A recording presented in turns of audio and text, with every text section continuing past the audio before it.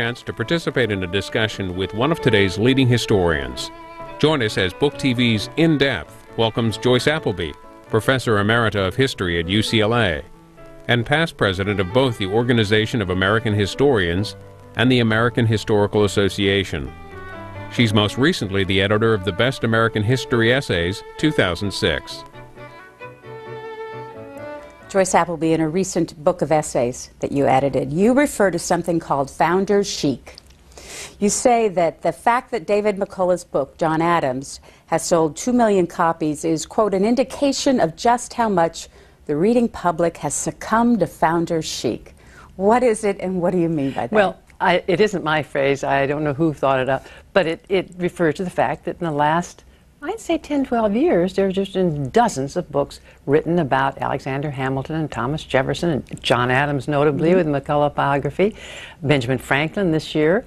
And people just seem to be lapping up these books about the founding era.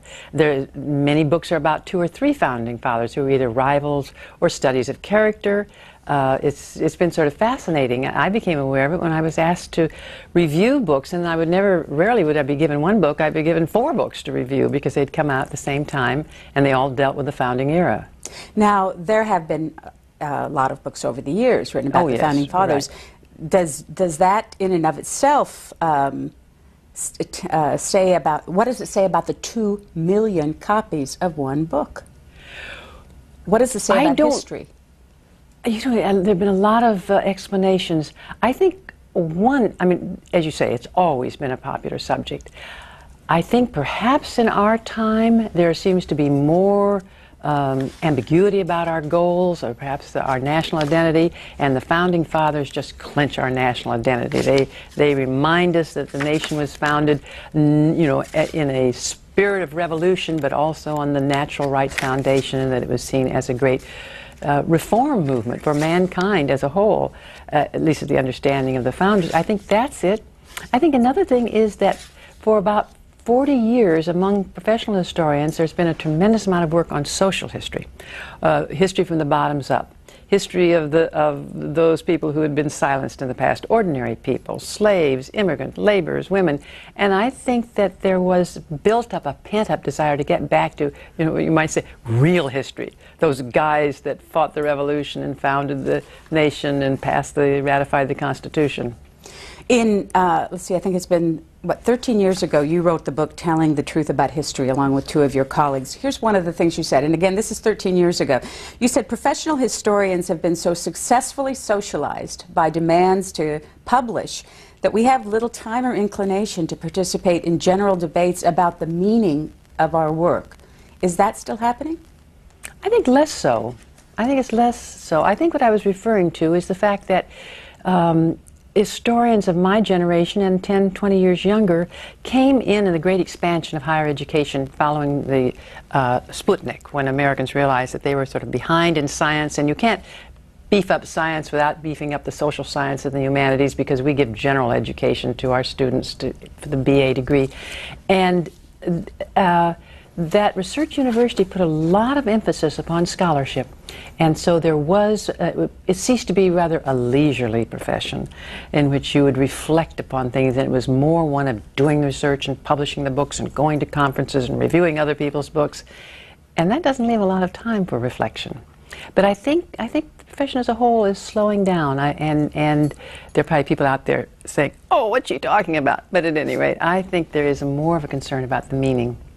Is it slowing down at all because some historians have been having problems with plagiarism issues, or I don't think so. No. I don't think there's any increase in plagiarism. I think that there were just some very high-profile cases, and also the press played a part in it. Not a bad part, but the press did pay attention to historians, whereas I think 20, 40, 60 years ago, it'd be kind of a ho-hum thing. Instead of me asking the question, I'll go straight to an emailer, and this woman is Patricia Holler, and she said, how would you classify yourself as a historian? Are you a social historian, New Left, or neoconservative? And what other prominent female historians have written about the American Revolution era, and what are some of their works? Take the first part first. What kind of historian are you? I suppose I'm an intellectual political historian. Those are the two fields that I have done my original work on. Starting with my first book on the sort of the foundation of economic reasoning in the 17th century England, and continuing with my concern about Jefferson and the Jeffersonians and the first generation of Americans. So that's where I am. I don't know whether, I think the questioner also wanted to know politically where I was. Personally, politically, I would say I'm on the left, but as an historian, I'm probably seen as a little right center because I've always looked at the development of capitalism positively and tried to connect it with what I thought were the actual decisions people made that led to the flourishing of a free enterprise economy. And that's led to my having a number of conservative graduate students, and because it was seen that I wasn't hostile to these things. Jan Lewis has written about this revolutionary era. She and Peter Onuf have edited a series at the University of Virginia that have worked on Jefferson's legacy. They did a collection of books on Jefferson and Sally Hemings. Other women who were Linda Kerber, who's the current president of the American Historical Association, has worked on the Revolutionary era, as has Mary Beth Norton, and they have their earlier works, their second books really, have been on women in the American Revolution.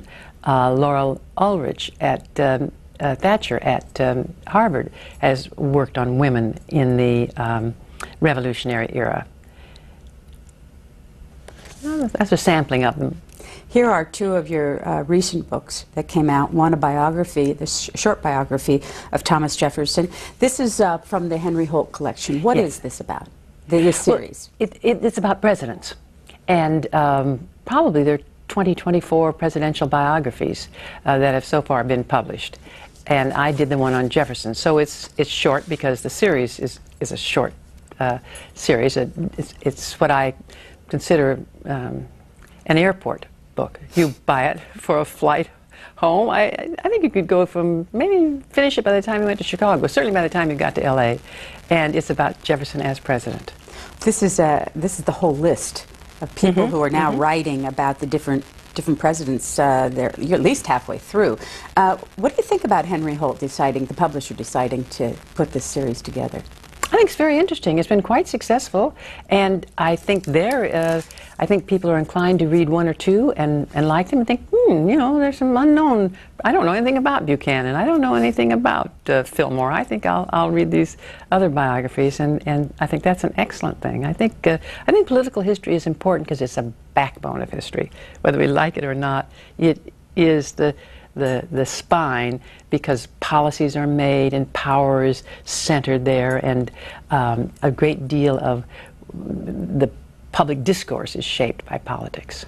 I'm going to talk more about Jefferson later, but I want to get into this book a little bit, Inheriting the Revolution. Right. When did you write it, and how did you come up with the premise?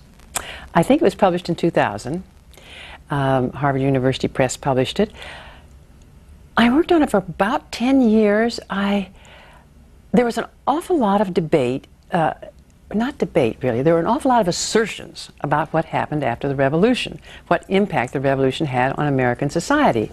And I thought it'd be interesting to test some of these assertions because they really came out of very generalized knowledge and perhaps the proclivities of the scholar making them. So I thought, wouldn't it be interesting to study the first generation of Americans, that is to say, those people, the first cohort that was born after the Revolution, had absolutely no connection with the colonial era.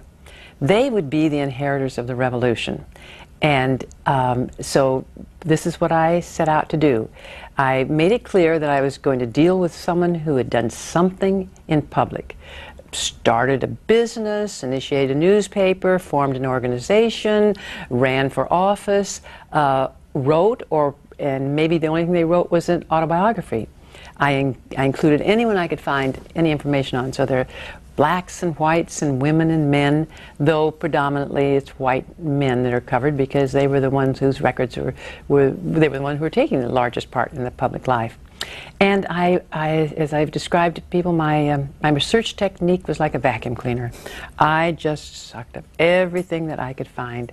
And I spent a lot of time in the Jefferson Building of the Library of Congress, reading books from the period, particularly autobiographies.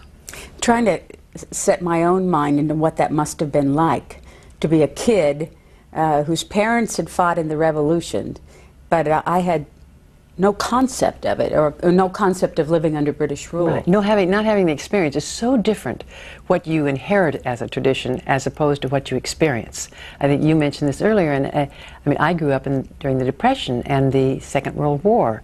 Now, those were just searing experiences, and they shaped the way I thought about my country, the world, poverty, my life.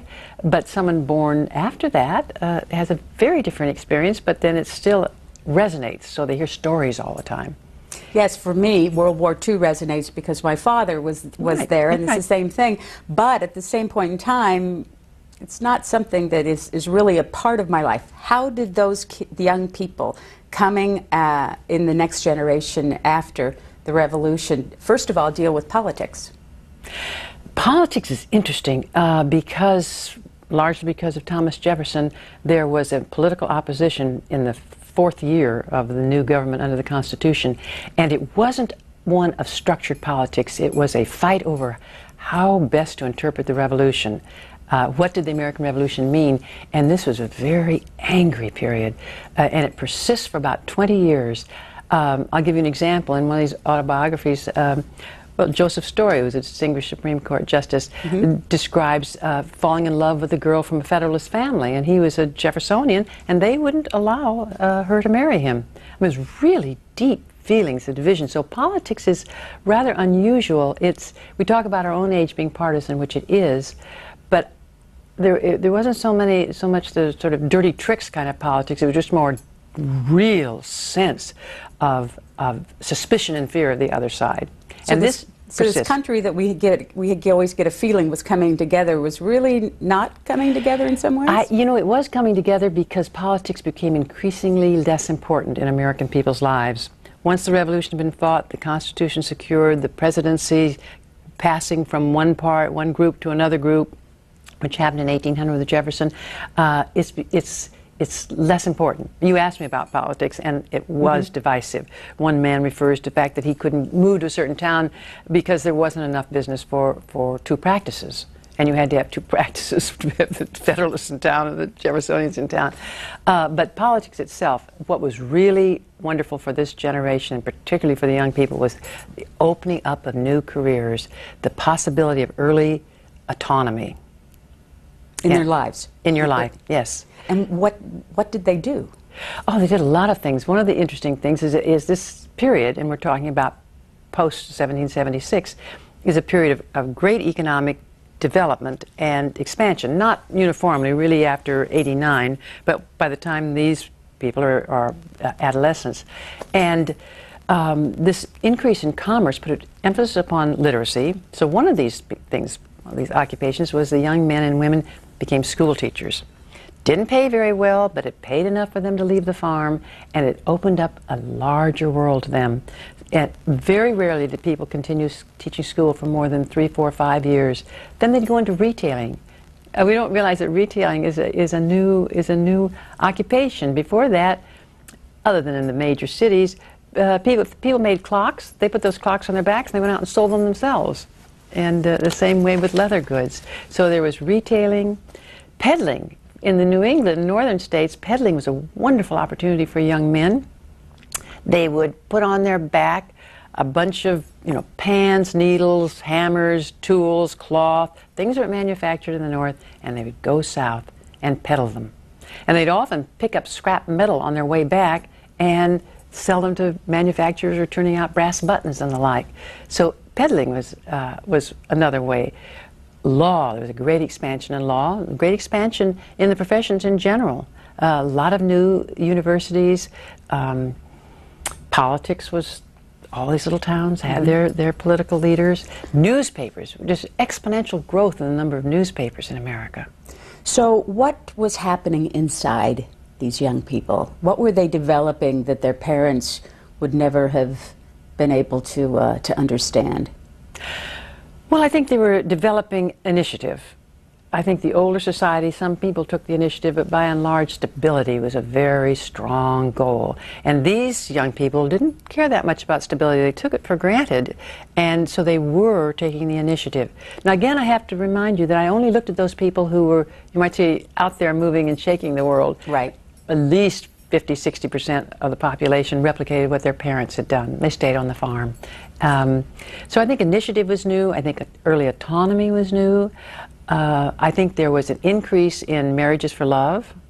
I have a whole chapter on emotions and intimate relations because I hadn't anticipated having it, but I ran into so much that was talked about intimate relations.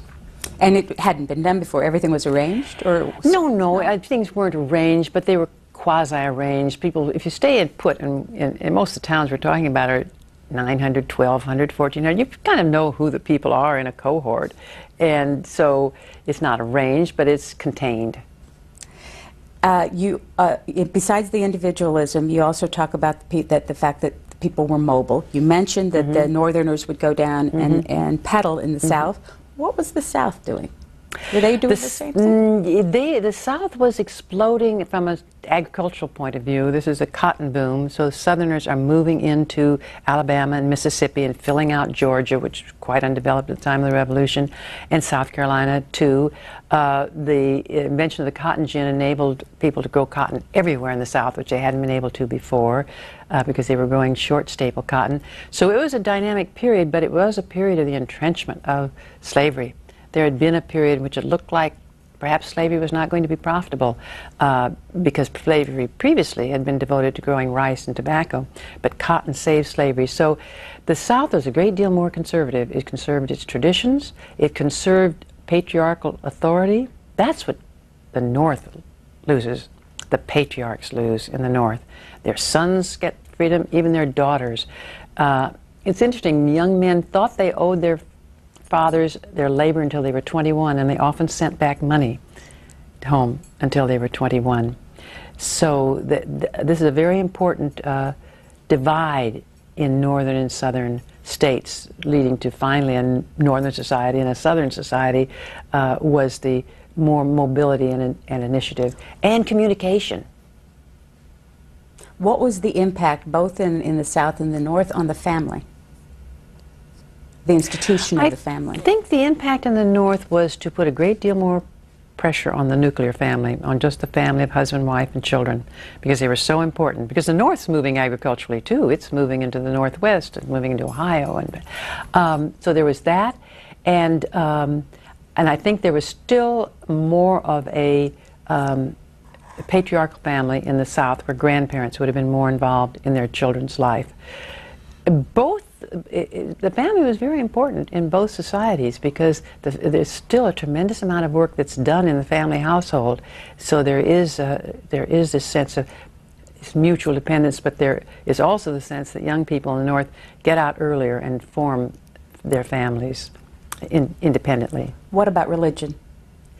Well, this is a time of what's called the Second Great Awakening, a series of religious revivals.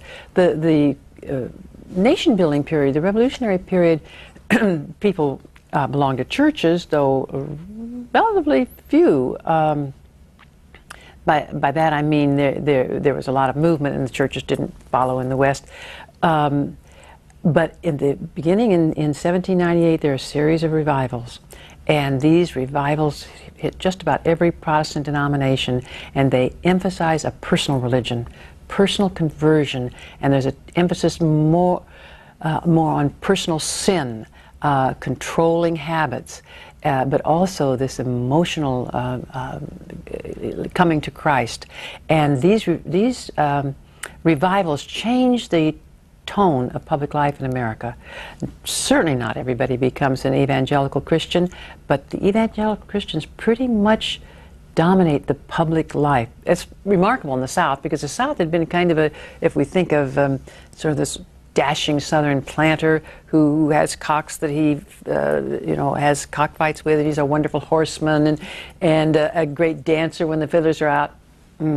This evangelical movement stops all that. It's very hard on drinking, on frivolity in general. The South really becomes quite sober in the sense of leaving that frolic past. Are there any comparisons that could be made with the impact of religion on politics today? I think there are. I think once there were the evangelical movement was successful, then there was a move to go into politics. One of the big things was Sabbatarianism, to get everything to stop on Sundays. And in the early decades of the 19th century, the mail was delivered on Sundays. It was delivered usually to the post office, because these are rural communities, and men would love to hang around the post office and, you know, chew the fat while the wife and the children went to church or whatever. And the Sabbatarians wanted to stop the delivery of mail. They were very unhappy that the Erie Canal ran all the time, because of course the rivers run all the time, so there were barges coming down the Erie Canal on Sunday, and this was bothering them. So Sabbatarianism was one. It's the beginning of the temperance movement. And the temperance movement is very much a part of Christian revivals. The temperance movement is fascinating because it cut the consumption of alcohol in half. Probably the most liquor was consumed in the Revolutionary era in American history. Really? Mm-hmm. It's a hard drinking society. There were no medicines. Liquor was often a medicine. Wars always tend to produce more drinking. Drinking is men leading a separate bachelor's life. Drink. Yeah, and it was very interesting. It also has to do with the fact that the workday is becoming more complicated, and particularly with there's some manufacturing. You know, working and drinking is, when you have machines, is not a good idea. But before that, in every shop, the youngest member would go out at 11 and 3 and bring back liquor for the men working in the shop. And so the temperance movement was, it took a long time. It dominates all through the 19th century. And historians had kind of treated it with, you know, kind of as a joke. But if we are concerned about drugs today, I think we have to see that's exactly how they felt about liquor then. We have a lot more to talk about in that era, but first I want to invite our viewers. Hello, this is In Depth, and welcome to this month's series. Our guest is Joyce Appleby, and she's going to be with us for 3 hours to take your phone calls and your questions about history, specifically her interest and her expertise in the Revolutionary period, but also English and French history, yes, correct? Mm-hmm. And in what types of period there? The same period? Oh, yes, always. 17th to 18th and very early 19th. Our phone lines are open if you'd like to join us. If you live in the East or Central Time Zone, 202-737-0001. If you live in the Mountain or Pacific Time Zone, 202-737-0002. We also have an email address. If you do not or cannot get in by telephone, here's the email address. It's booktv@cspan.org. And some people have already sent their emails in early that we've been able to get in. So let's just dive into Thomas Jefferson, because you spent your whole life with him. I have spent a lot of it. And have you changed your thoughts on him at all? Yes. Yes, I've changed my thoughts on him. I think one of the things that happened in American history writing in general from 1960 on was a much more serious engagement with the history of slavery. And social historians began to study slaves themselves, not some abstraction slavery, but what the working conditions were, what they were like, what the origins were. And this inevitably led back to the slave-holding founders. And this became a clear case of what seemed like an apparent contradiction, this fighting for freedom and yet being slaveholders. When you think about it, you know, John Marshall, the Chief Justice, George Washington, Thomas Jefferson, James Madison, James Monroe, these are all slaveholders. And yet they're prominent figures in the American Revolution. This viewer is interested in knowing, would like for you to review for us the terms or manner in which Thomas Jefferson considered his own spiritual affinities and religious perspectives at various times during his life. It's a very interesting question. I can't say that I can follow changes in Jefferson's spirituality. Jefferson was a very serious person. He was interested in philosophy. He was a member of his local Anglican church, which became an Episcopal church. When he retired, he went to church every Sunday, walked down the hill of Monticello with his Book of Common Prayer under his arm. He did not like organized religion. He was very suspicious of churches. He was always nagging John Adams, to whom he wrote in the last years of his life, about priestcraft, which is what the dominance of ministers. He saw this as a form of tyranny.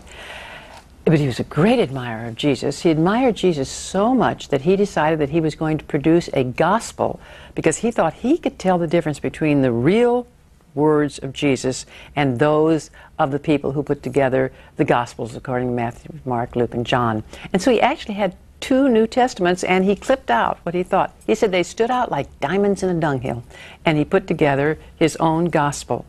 And he did this while he was president, so it shows that he was very much engaged with this issue of moral precepts. Spirituality, I am not so sure about in the way I think that the author of that email meant it. He certainly was very responsive to beauty.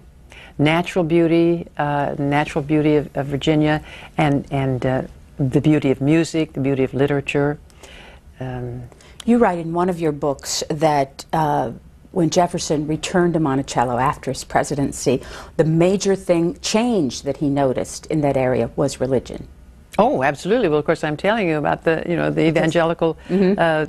That was the period, right? That was the period, and it had quite an impact on Southerners. I mean, in upstate New York, they called it the burned-over district because the revivals were compared to fire, and the fire had burned over. There's so many different revivals. Because the other thing, blending religion and initiative, is when people, usually men, had an insight about the church that led them to break away from their church and start a new church. So there were 10 or 15 new churches in America at this time. This is the beginning of American denominationalism. And there were people who had attitudes about baptism, which had always been one, about Sabbatarianism, which day to celebrate, or just any doctrine. And there was a tremendous amount of theological discussion going on, trying to get it right. We're going to start taking your calls, and the first call is from Virginia Beach, Virginia. Virginia Beach, are you there? They are. Can you hear me? Yes, go ahead, please. Okay. I'm a direct descendant of the Blunt family, and they first came to Isle of Wight with a King Charles II with a land grant, and then moved into North Carolina. And William Blunt was a signer of the Constitution. I was wondering what she knows about the Blunt family, Miss Appleby. I'm sorry, I don't know anything in particular about the Blunt family. I certainly know the name because I'm familiar with the names of the signers of the Declaration of Independence. Tucson, Arizona. Hi there. Hi. It's wonderful that you have Miss Appleby on. You remind me of the people that I studied under and learned history from, and it's a delight to see that type of tradition in historiography still alive, and thriving. I was curious. My area was intellectual history, and I was curious what your thoughts were, having studied both England and France, the continent, and the Revolutionary period. What your findings were about the influence of the American Revolution and the ideas of it on the French Revolution and vice versa. I found the case kind of slight on both sides, really, but I was wondering if you had any insights on that subject.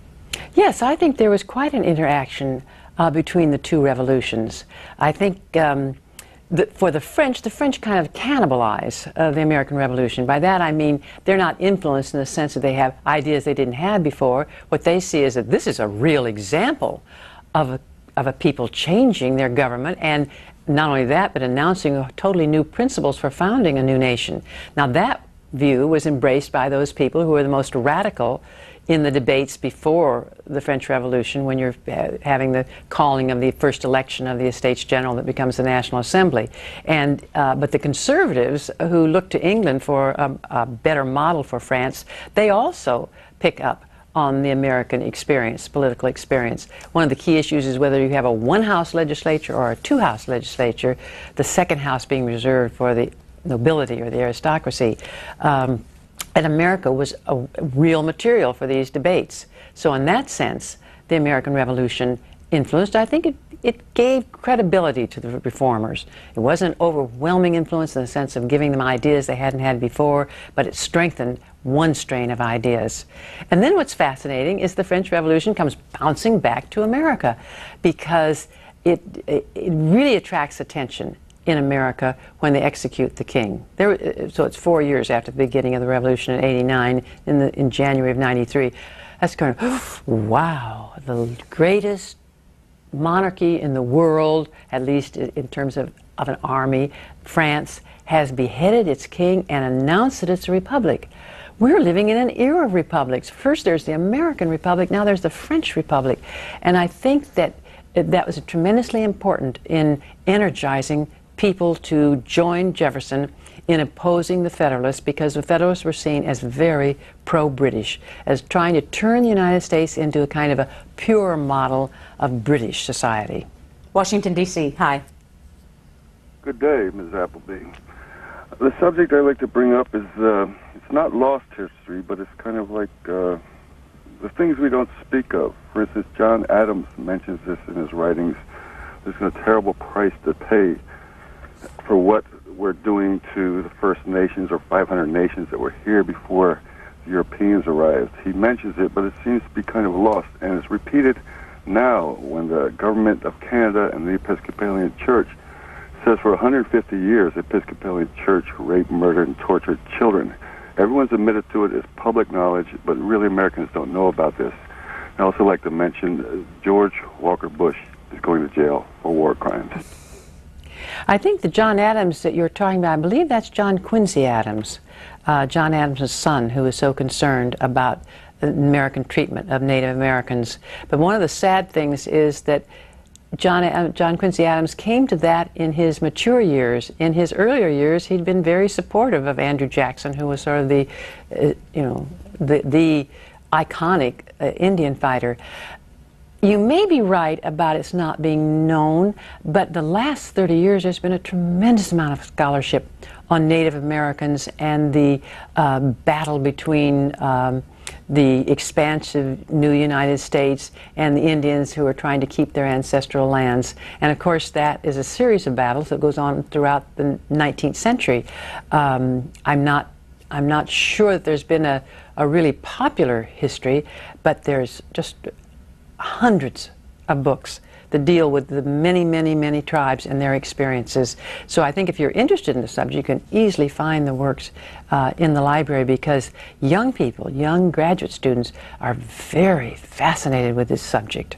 Where did you teach over the years? I taught at the San Diego State University my first 14 years, and then the University of California at Los Angeles, UCLA, the last 20 years. And is there a reason why you stayed at UCLA? Maybe there's a reason why you didn't. What is it about UCLA that would keep you there 20 years I'm a teaching? Californian. I moved to California when I was 14, and I've lived abroad several years, and I've lived in New York, but I really am a Californian. I'm a gardener. I love having a 365-day growing season. I love the freedom, I guess, I associate with a benign climate. And I love Los Angeles. It's a vibrant, exciting city, so I wasn't really tempted to leave Los Angeles. The next call is from Los Angeles. Go ahead, caller. Hello, Professor Appleby. I wanted to talk to you about the Los Angeles Times Festival of Books a few years back in 2003, and then also bring up a question about the John Mersheimer, Stephen Walt paper on the pro-Israel lobby, and how Thomas Jefferson and George Washington would view that now. You know, caller, we also have our 30-day policy for in-depth, and you have been on very recently, so we're just going to go on to Uniontown, Pennsylvania. Go ahead, Uniontown. Thank you for taking my call, and thank you for your scholarship. My family is all Quaker, and Grandpa first actually came in 1679. And we're very fortunate that the Quakers kept meticulous records and have saved them over the years. They kept personal journals, deeds, bills of sale, etc. Recently, I was able to spend almost an entire week in the Quaker Library at Swarthmore College reviewing, actually, they have hundreds of thousands of rolls of microfiche of these records. and there are several centers like that in the country. Are there other groups that came to this country so early that have kept records like that that are accessible to the public? Well, there's, of course, the Library of Congress, which does have manuscripts and records. New Englanders are wonderful, wonderful record keepers, and that would include the Congregational Church, Presbyterian Church, the Unitarians, who would be at the end of the 18th century, but their forebears would have come with the original Puritans. And then the Methodists and the Baptists became the major churches after the evangelical revivals that I talked about, and they have certainly kept their records. Almost every church that I can think of has a, maybe not everyone, but most of them have universities, and universities are centers of those archives. Yes, I think we've done a very good job of keeping those records. Andover, Massachusetts. Oh, good afternoon. No, it's North Andover. Sorry. There's a big difference. Yes, there is. Thank you.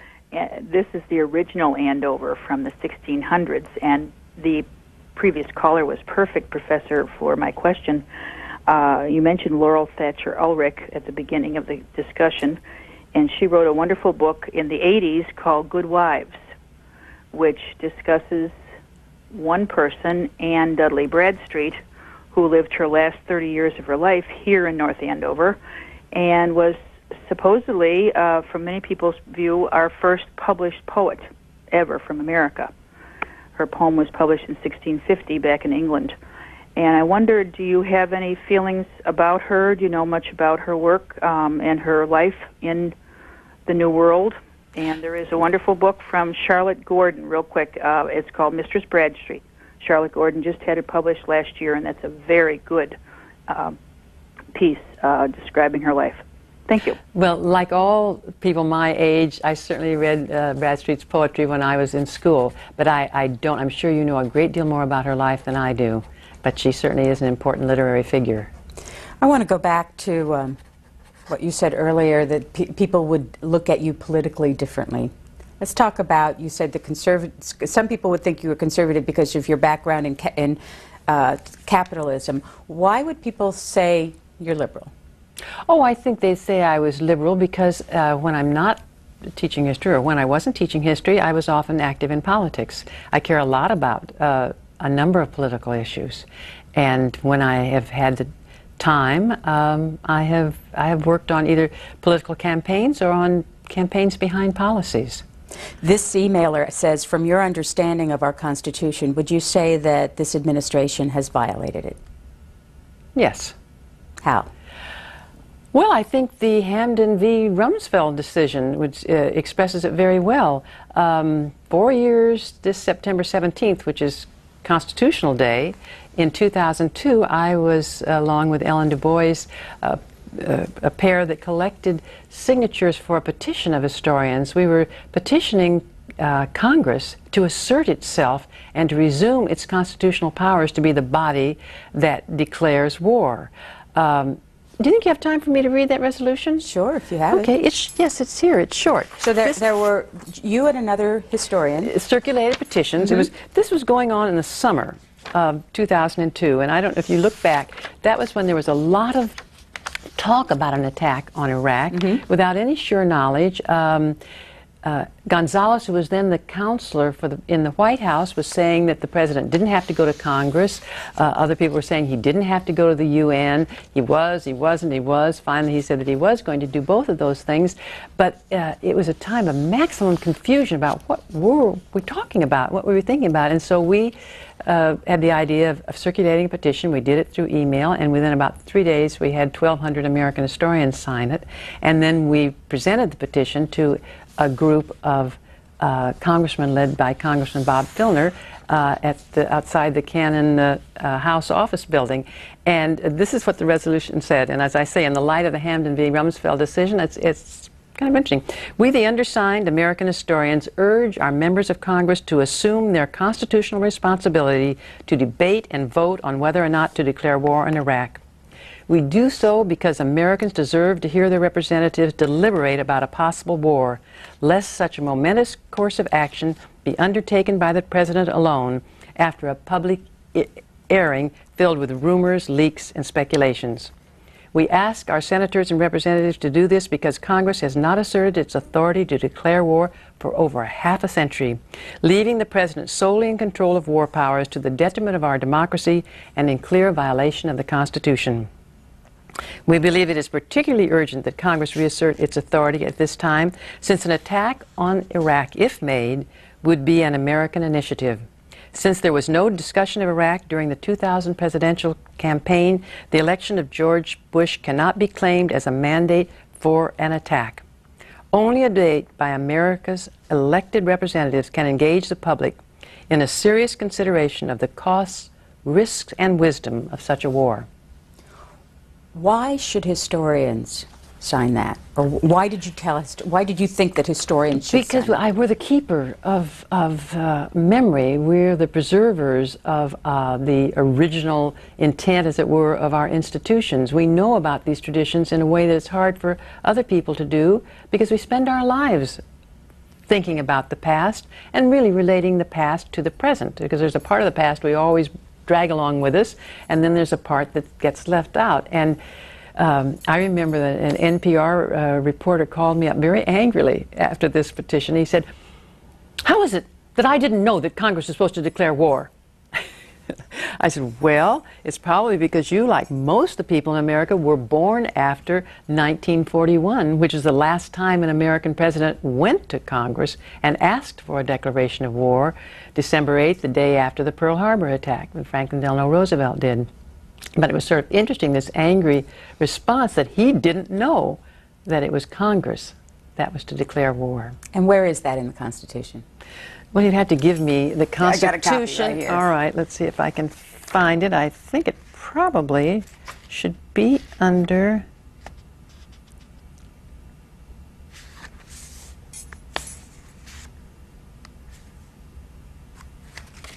it should be the powers of Congress.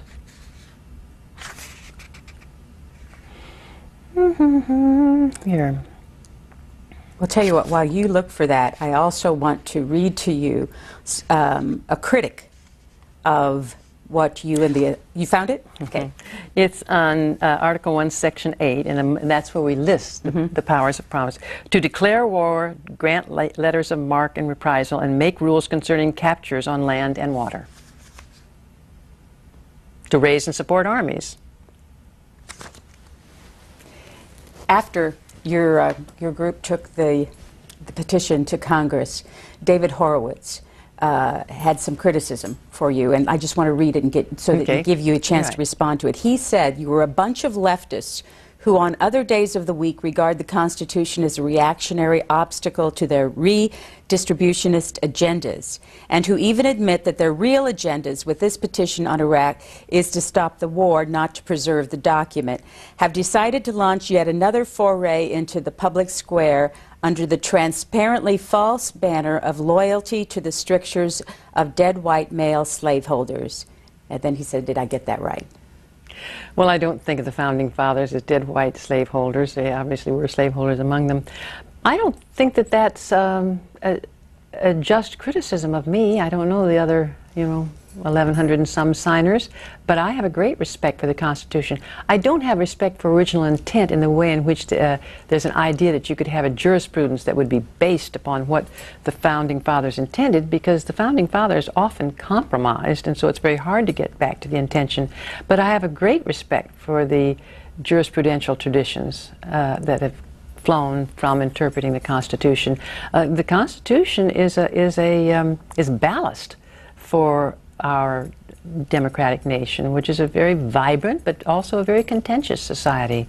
That term original intent, we've heard a lot recently, but over the years in which specifically Clarence Thomas and Antonin Scalia, I think I remember the most who have used this original intent, original intent, original intent.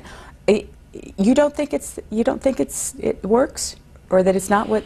I don't think it works without interpretation and without some understanding of the development of American society and the way in which the Supreme Court has interacted with those developments at key points along the way to interpret it.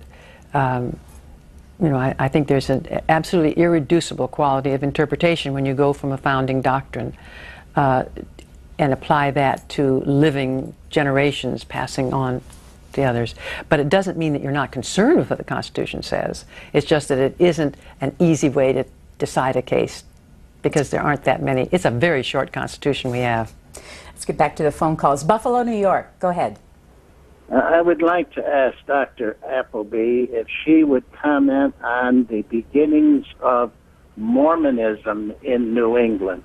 Thank you. Well, Mormonism comes out of the burned over district that I mentioned. That is to say, it comes out of Joseph Smith lived in western New York. I think that there was a lot of syncretism in Mormonism. In other words, I think that the influences of this really rich religious period in American life can be found embedded in Mormonism. I'm not an expert on the origins of the Church of the Latter-day Saints, so I really can't say much more than that. But it seems, it seems very understandable within the developments of the period. Lakefield, Minnesota. I'd like to have a chance to make two comments and ask her a question. Go ahead. Many years ago when my children were in school, I ran across a box of books that I bought at auction that were a set of Encyclopedia Britannica that was written in the late 1800s. And when I got around to reading a little of them, I found that it was very different history in that set of encyclopedia than what I'd been taught in school, which sent me off to read a lot of history since then. And one of my favorite books, and I would like to have a chance to comment to you, Connie, in a minute if you would. One of my favorite books is James Lowen, professor of history of Vermont, I believe, wrote Lies My Teacher Told Me. And I'm part Cherokee. And I never knew a whole lot about my history until partly because of that book. But Connie, I also would like to make this comment. You have Mr. Horowitz on your program quite often. And many years ago in the Des Moines Register, when I lived in Iowa, there was a large article that was written by a man who said he had been an FBI informant with Horowitz at the same time, worked with him, and that instead of being a liberal that turned conservative, Mr. Horowitz had been a mole inside the Democratic Party, and went out to peace demonstrations and Democrat demonstrations, and that was his real background. He'd always worked for the FBI as more right-wing. So I'd just like to make that statement and ask your guest about Mr. Lowen's book and what she thinks about the old Encyclopedia Britannica. Well, I think it's disconcerting to people who want to see history as fixed and known for all times to realize that different generations do interpret the past differently. But if you think about it, it's almost inevitable, because when we go back to the past, we're very much influenced by the present, and we want to explain how the present came about. I sometimes use the analogy of writing a history of a marriage. If you write a history of the marriage, say after 20 years, and it's been an extraordinarily happy marriage or a very satisfying one, then you tell a different story than if you wrote it after 30 years when perhaps there'd been a divorce. You're always trying to explain the last thing. We're going to write our histories differently because of 9/11. That doesn't mean dramatically differently. It just means we're going to be looking for different things in the past. We're going to bring them in and then mix them in with what has been the conventional story up till then. There really isn't any way to change this, because the past is not dead. It's a very living thing to the living. It's a resource for understanding about why we think a certain way or why certain developments took place. So the fact that you have Encyclopedia Britannica, which was written in the late 19th century, and you went to school in the middle of the 20th or late 20th century, there is going to be a dramatically different story. Just think about it. America was still pretty isolated at the end of the 19th century. It had not emerged on the world scene.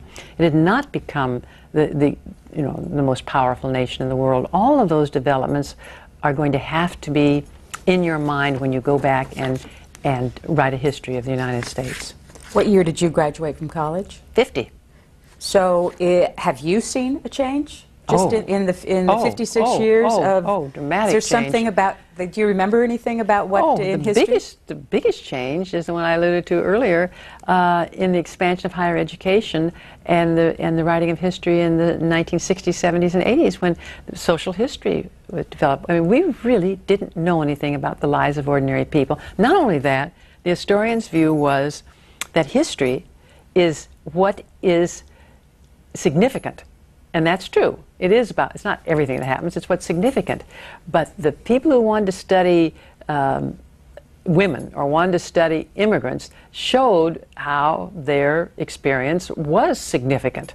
So that it's no longer a sense that they have to be the movers and shakers. There is a sense that all these developments, all the way in which lives are structured and lived and experienced and reflected upon, it's vital to understand this in order to write a complex but comprehensive history of the nation. If you've just joined us, we are spending 3 hours this afternoon with Joyce Appleby, taking questions from across the country and also emails if you'd like to contact us that way. Next call is from San Diego. Go ahead. Yes, I just wanted to make a comment about the original intent that you were discussing a few minutes ago. I think that it's almost impossible to use that 100% purely when the world is so different today than it was when the Founding Fathers lived. I think the Second Amendment is a perfect example of it. In the time of the Founding Fathers, it took minutes between firing the first shot from a gun and firing the second shot from a gun. They were muzzle loaded, and it was a whole big sophisticated process. Today, we can fire off in the same amount of time 100 rounds of ammunition. So to try to compare the intent of the Founding Fathers relative to original intent is virtually impossible. At that time, the vast majority of the people lived in the wilderness. Today, that's not the case. And very few people live in the wilderness where they need guns to protect themselves from wild animals and things like that. So the whole world is a different place. So how could they even attempt to use purely, as Antonin Scalia would say, purely use the original intent of the Constitution and not interpret it in today's time? Well, I think you have to realize that we have an amendment process. Now, I think it is an unduly restricted amendment process, but we can pass amendments to bring the Constitution up to date. I agree with you that this subsequent living is going to influence how we see that Constitution, but I don't think I agree with you that original intent isn't important in trying to determine cases, but it's an original intent that's trying to look at the broadest picture. You take the Second Amendment. Now that, of course, there's a controversy over the Second Amendment, but it seems to apply, at least it does to me, to militias. So it applies to, as it were, extensions of government authority. It's very hard to read that Second Amendment and see it as providing a case for having unlimited access to guns with no regulation. So I think what I would emphasize is that if we really want to change the Constitution, we have the amendment process. But as long as we have the Constitution, we have to be very concerned with what the goals were in it. But in our interpreting those goals, we're going to be influenced by the 8, 9 generations since its ratification. Did I understand you to say that you think the amendment process is too restrictive? Oh, yes. Why? Because it just look at it. It takes 1/4 plus one of the states can block any amendment. And we have a very skewed distribution of population. So what would that be, 13 states? We could have 13 states that represented less than 1/10 of the population be able to block what 90% of the people wanted to do in terms of amending the Constitution. Those small states, or almost all of them, not all, but almost all of them, are in the plains, the western plains. So that seems to me to be very restrictive, to allow Wyoming, Idaho, North and South Dakota, to block what the rest of the country wants to do. It was particularly notable in getting legislation for cities 50, 60 years ago. Do you think if it was less restrictive that there would be too many amendments passing? Probably. But, you know, we passed one amendment and then we unpassed it, as it were, with a prohibition, so that's possible. Yes, you know, I think that's true. There would be more. Fort Lauderdale, hello. Two quick questions. Regarding the Founding Fathers, there seems in the public books to be a divide, an Adams camp versus a Franklin camp. Do you see that emerging? And do you think one has to choose one or the other? And concerning History News Service, what is that? If I read the television right, you're a director, and the Horowitz column came from that. So those are my questions. No, I'll answer that. The Horowitz column certainly didn't come from the History News Service. But let me go to your first question, because I think it's fascinating the way in which the public takes sides, or a part of the reading public that reads books about the Founding Fathers takes sides. I don't think it's necessary at all. I'm inordinately admiring of Alexander Hamilton, as well as Thomas Jefferson, of John Marshall, of John Adams. But I guess because their lives, what was critical in their lives were these political divides.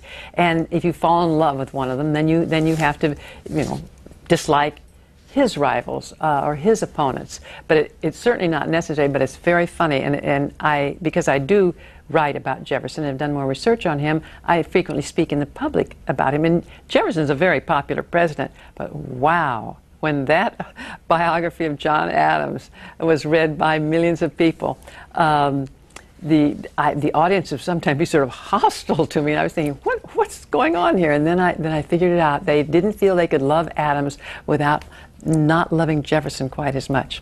Do you love Jefferson, by the way? Do I love Jefferson? Mm-hmm. As much I as admire him. I admire him a lot. The question about the History News Service, what is it? The History News Service is an informal association of historians who write op-ed pieces for newspapers that take an issue and put it in historical perspective. There are very few issues or policy decisions or controversies that come before us that don't have a history. And the history often can influence your feeling about it or reduce the tension. If you think this isn't the first time the country's faced this, you think, oh, phew, we've done that before. I mean, immigration's a beautiful example. Mm-hmm. We've been there before. We survived. Jim Banner is my, who's independent historian in Washington, D.C., is the co-director with me. We invite historians to submit op-ed pieces, which they do. A lot of historians don't know how to write for newspapers. Both of us have worked for newspapers, and so we go through an editing process where we suggest edits to the authors, and it goes back and forth, and sometimes 3 or 4 revisions, and then we send it off to several hundred newspapers that have agreed to look at our op-eds. And we distribute about 1 a week, and probably no more than 8 or 9 newspapers pick them up.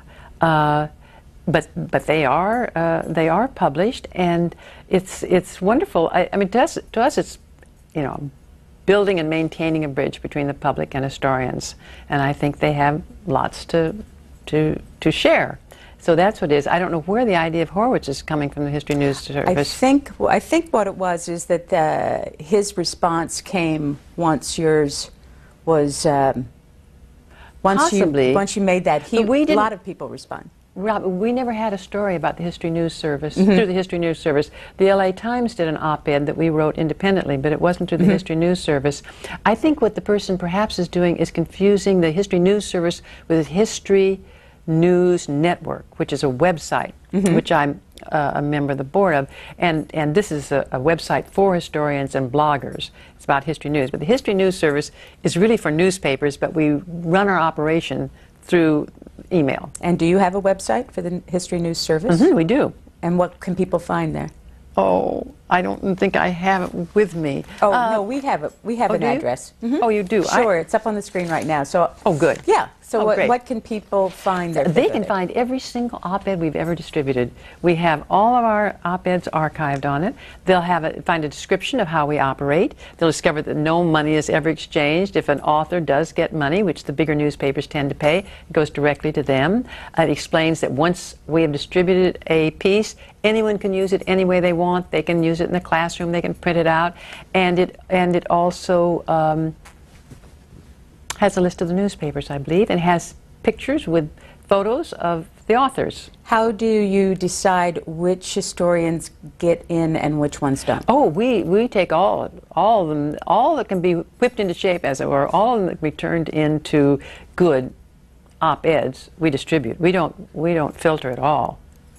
Next is Reno, Nevada. Hi. I have a couple questions for you. Go ahead. Okay. Well, I read American Sphinx, a book on Thomas Jefferson, and I remember one of his quotes was saying that he felt that people that lived like 50 years in the future shouldn't be beholden to laws and doctrines set by people that have long passed away. So I wonder what you would think of Jefferson's, opinion would be of like the strict adherence to the Constitution, of like not being flexible and changing it. And also, what do you think of the constitutionality of, say, like the Federal Reserve and income tax? And that's my two questions. Thanks. Thanks. Well, the income tax has an amendment. There's no question of the constitutionality of the income tax. The Constitution permitted an income tax, but there's been so much controversy about it that they passed an amendment anyway to make it, and it's incorporated in the Constitution. Let's see. Your other question was about Jefferson's belief that the world belongs in usufruct, a legal term meaning the use of, to the present generation. That was an interesting idea of Jefferson's. None of his friends agreed with him. He just fell in love with the idea, and he wrote people about it. He thought that there ought to be a plebiscite every generation so that the laws we live under would be laws that we had all chosen, not laws passed when our grandfathers were alive or our great-grandmothers. Madison, who was very much beholden to Jefferson as a younger person, and very had to try to soft pedal this idea with Jefferson, and Adams didn't think it was a very good idea. I think it would probably be a little unduly chaotic to have each generation, but Jefferson was so in love with that idea that he started out trying to figure out how long a generation is, which is not all that easy to do. I think he came up with 19 years, but I'm not positive. It was 19. I had to work that with my inheriting the revolution. How long a time was I going to take? And I took 24 years, 1776 to 1800. I took that cohort, people born then. Of course, if Jefferson had his way, the Constitution would be voted on every generation. I think I'm for a little more ballast.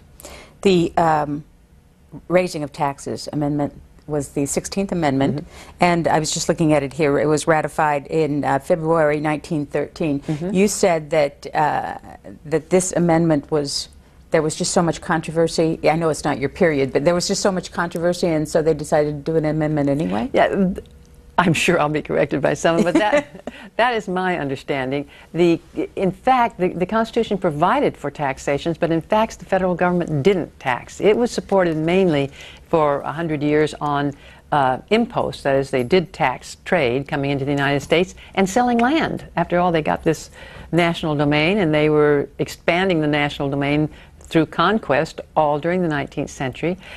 So they didn't need to raise money through taxes, and that long period sort of indicated to some people that they didn't have the right to do it. Columbus, Ohio, hi.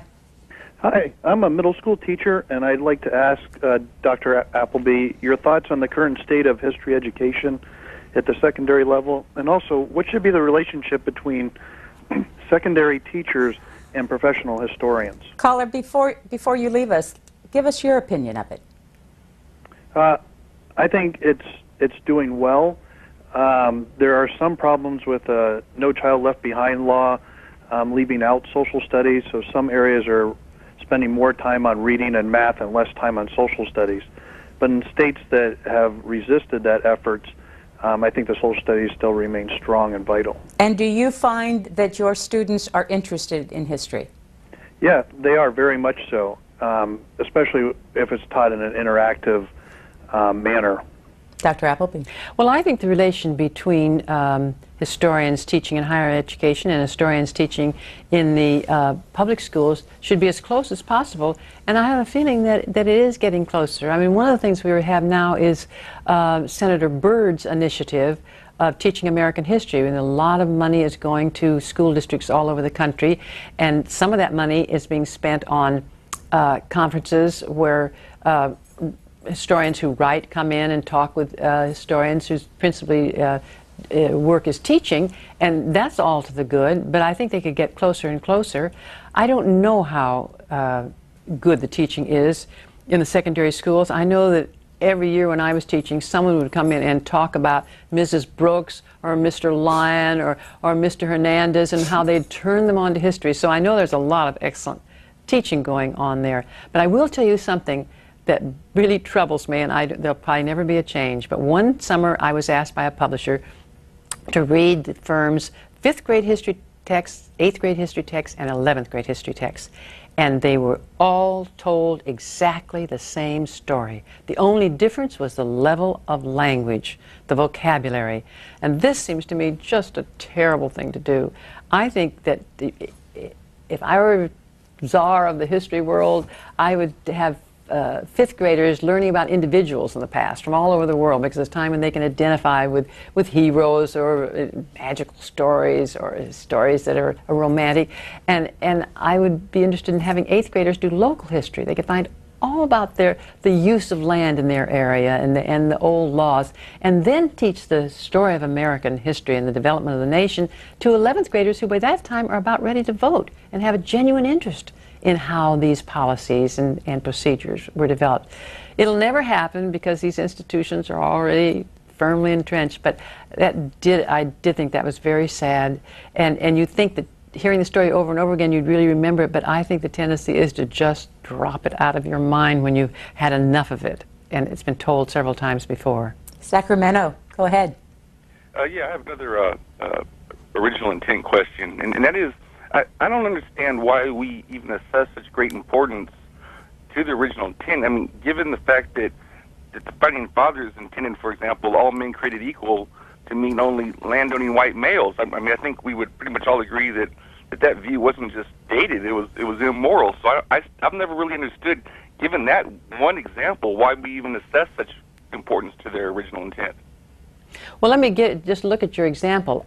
This is a time in which the landowning qualification is dropping away. So there is definitely, I think, a move at the time of the founding to have universal white male suffrage. The real outrage, of course, is the tolerance of slavery.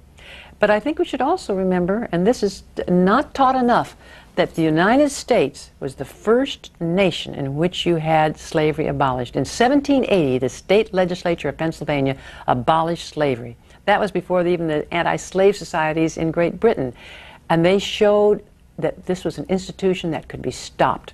And it just took the discussion of slavery out of these lofty debates about slavery and put it right down the street, where Pennsylvania said, if you come to Philadelphia, which was the capital of the United States in the 1790s, with your slaves, you must register them, and they cannot stay here longer than 6 months or they'll be free.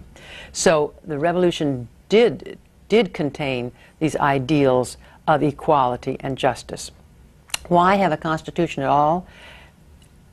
I think a case could be made for a democracy in which the legislature could do whatever it wanted, but I think you ought to think about that for a while and think of the things that you don't want Congress to do now, or you didn't want Congress to do in the 90s, and you'd see that there would be a lot of policy shifting that perhaps would not be such a good idea. I think what the Constitution does is it affirms certain basic values and a certain distribution of power that does act as a good steadier for a democratic nation. And a democratic nation, I think, because of the majority vote, needs that kind of steadier. I really wouldn't like to think of our government without the Bill of Rights, which is the first 10 amendments to the Constitution, because I know I and many, many other people would probably invade people's rights if we could get away with it in certain instances. It just keeps us not honest, it keeps us just. Cleveland, Ohio. Yeah, you discussed earlier about the, oh, by the way, I'm reading your Jefferson book right now, and enjoying it very much. Good. You mentioned earlier about the Great Awakening during the 1800s. Was there any alliances, if you want to call it that, between the Great Awakening and any particular political party, philosophy, or whatever, similar to the evangelical right wing and the Republican Party today? Not really. I mean, there was very much of an alliance between the Federalists and the Anglican, Presbyterian, and Congregational churches in the North, in New England in particular. They were almost all Federalists, and you had people preaching from the pulpit about the stability of the Washington administration. But the evangelical movement, for one, it covered so many people, and it was so powerful in the West. And the West tended to be more Jeffersonian because Jefferson spoke to the ordinary men of society. So I wouldn't say that it cut one way or another. There certainly were religious people and leaders who were involved in political campaigns, but it wasn't a clear divide. Las Vegas, go ahead. Las Vegas, you're on the air. Oh, thank you. I love your show. Do you think if the issue came before the Supreme Court, they could imply that the Constitution does not automatically give citizenship to children born here if both parents are here illegally? Thank you. I'm not a constitutional authority, but I don't see how that could be done without a constitutional amendment. Let me ask you this email. You know, I should take that back. Congress does not, I should take that back. Congress did change naturalization laws, but that's still constitutional. It's very interesting because the number of years that you have to be in this country has gone from 5 to 14 to 7 to 9, so that is a statutory purview of Congress. But I don't believe the definition of citizenship is. This emailer, Ron Alexander of Oakton, Virginia, asked, what is your view of the importance of an economic analysis of the developments in U.S. history from the 17th to the early 19th century? What was at one time referred to as the political economy of the U.S.? In particular, do you see political economy in an international context, reflected perhaps in trade and the regulation of trade? Well, I think when you say an economic interpretation, I'm certainly for an interpretation that includes economic developments because they have a tremendous impact. But economic interpretation is often assumed to mean that you're looking for economics as being the predominant influence, and that I don't think is true.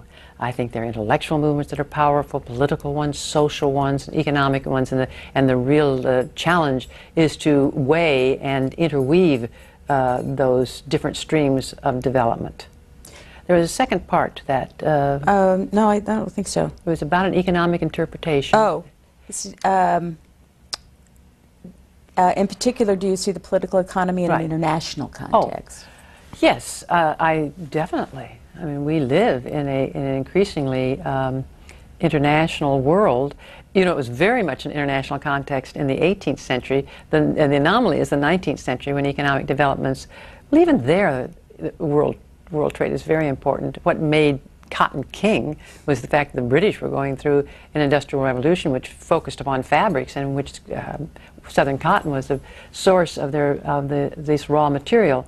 So certainly the international context has always been important, and even more so now. You said earlier that the whole issue of enterprise and capitalism had been something you focused on? Yes. Throughout. And why did you decide to do that? Why did I do that? Oh, I suppose there's an underlying proclivity that you never quite understand. I certainly didn't start out to. I really started out as a political historian. I'll tell you why. My first book is on economic thought in 17th century England. And I was, my first job, I had to teach American history to first and second year students at San Diego State.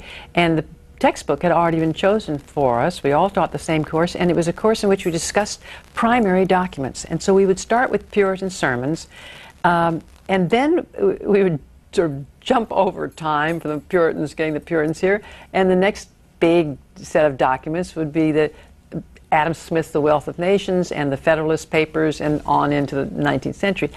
And I couldn't figure out why there was this dramatic change in the understanding of human nature. Puritan sermons treated human beings as being bathed in sin, helpless to do right without the intervention of the Lord, and they emphasized the wickedness and the fickleness of human beings. Then when you leaped ahead 150 years to Adam Smith, you found out Human beings were really basically pretty solid people. They were self-interested, but it was enlightened self-interest. They were rational. They figured out how to use their resources in a way that would maximize their return. And I thought, what happened? Because Smith doesn't argue this position on human nature. He just assumes it. He just tosses off these lines that give you the sense that the human being is a bargainer and a rational market participant. And so I decided that I would look at a new set of documents in the 17th century. I should say that I was there because my husband, who got a PhD after I did, gave up a career in newspapering to become an historian as well, was in England to do his doctoral research. The whole family had to go, so I had this year off after I'd started teaching, 3 years. It was wonderful.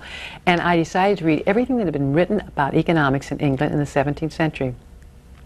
And in the course of that examination, I discovered that the concept of human nature changed. And as in writings about trade, increasingly, everyone was seen as a merchant. Even the king is a merchant, and people follow their own interests, and they are alert to how they can organize their resources better.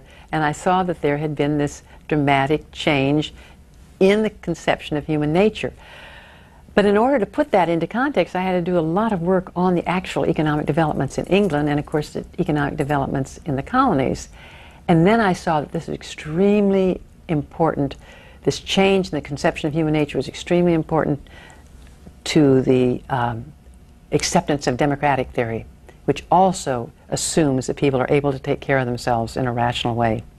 And the issue of a change in human nature, what was the change? The change from thinking of human beings as being utterly fickle and sin-prone and needing strong institutions to control them and keep them on the straight and narrow, to this one in which they, no, they have an internal mechanism that keeps them stable and makes them take care of their families and be responsible.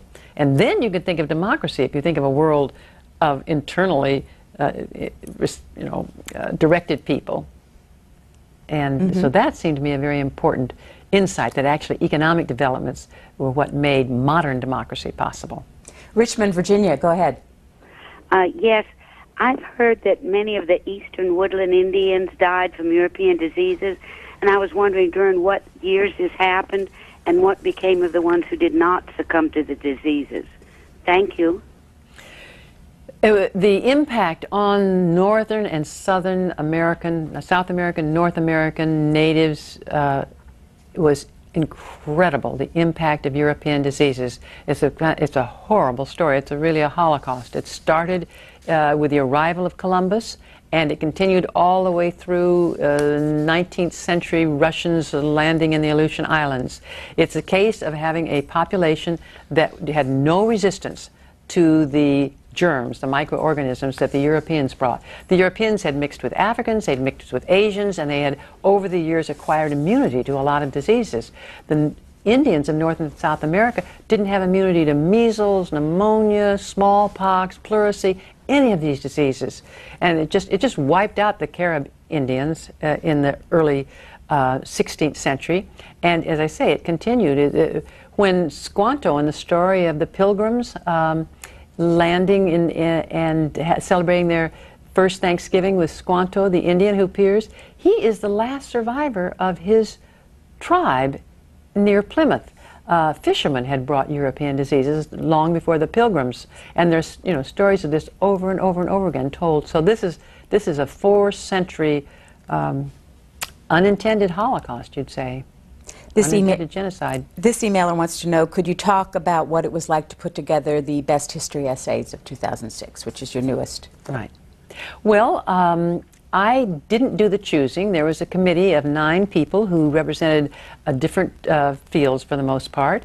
A nice composition as far as balance of interests and types of institutions.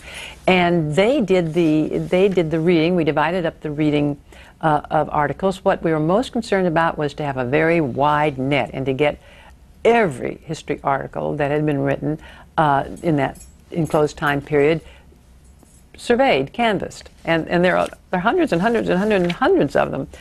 So that was quite a task. Then what I did was just run the election, as it were, and introduce the volume.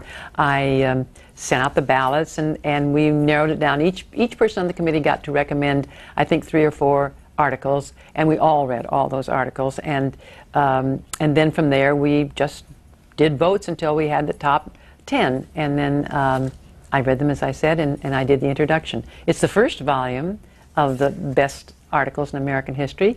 There's a second volume that's in the works now, and we hope there'll continue to be more, because I think it's a wonderful idea for the public to be able to get a book that acquaints them with the best scholarship in American history during that past year. Now, I was looking at the names of the historians, and for someone who just reads history and doesn't know a lot about the inside, these are not names I know, with the exception of Joseph Ellis. Gordon Wood's in there, isn't he? I don't think so. No, not in this one. Ralph Luker. Right, Luker. Thomas Segru. Mm-hmm. Matthew Lassiter. Charlotte Brooks. Eric Avila. Daniel Avila. Mm-hmm. Avila, thank you. No, Eric is one of the writers. Ah.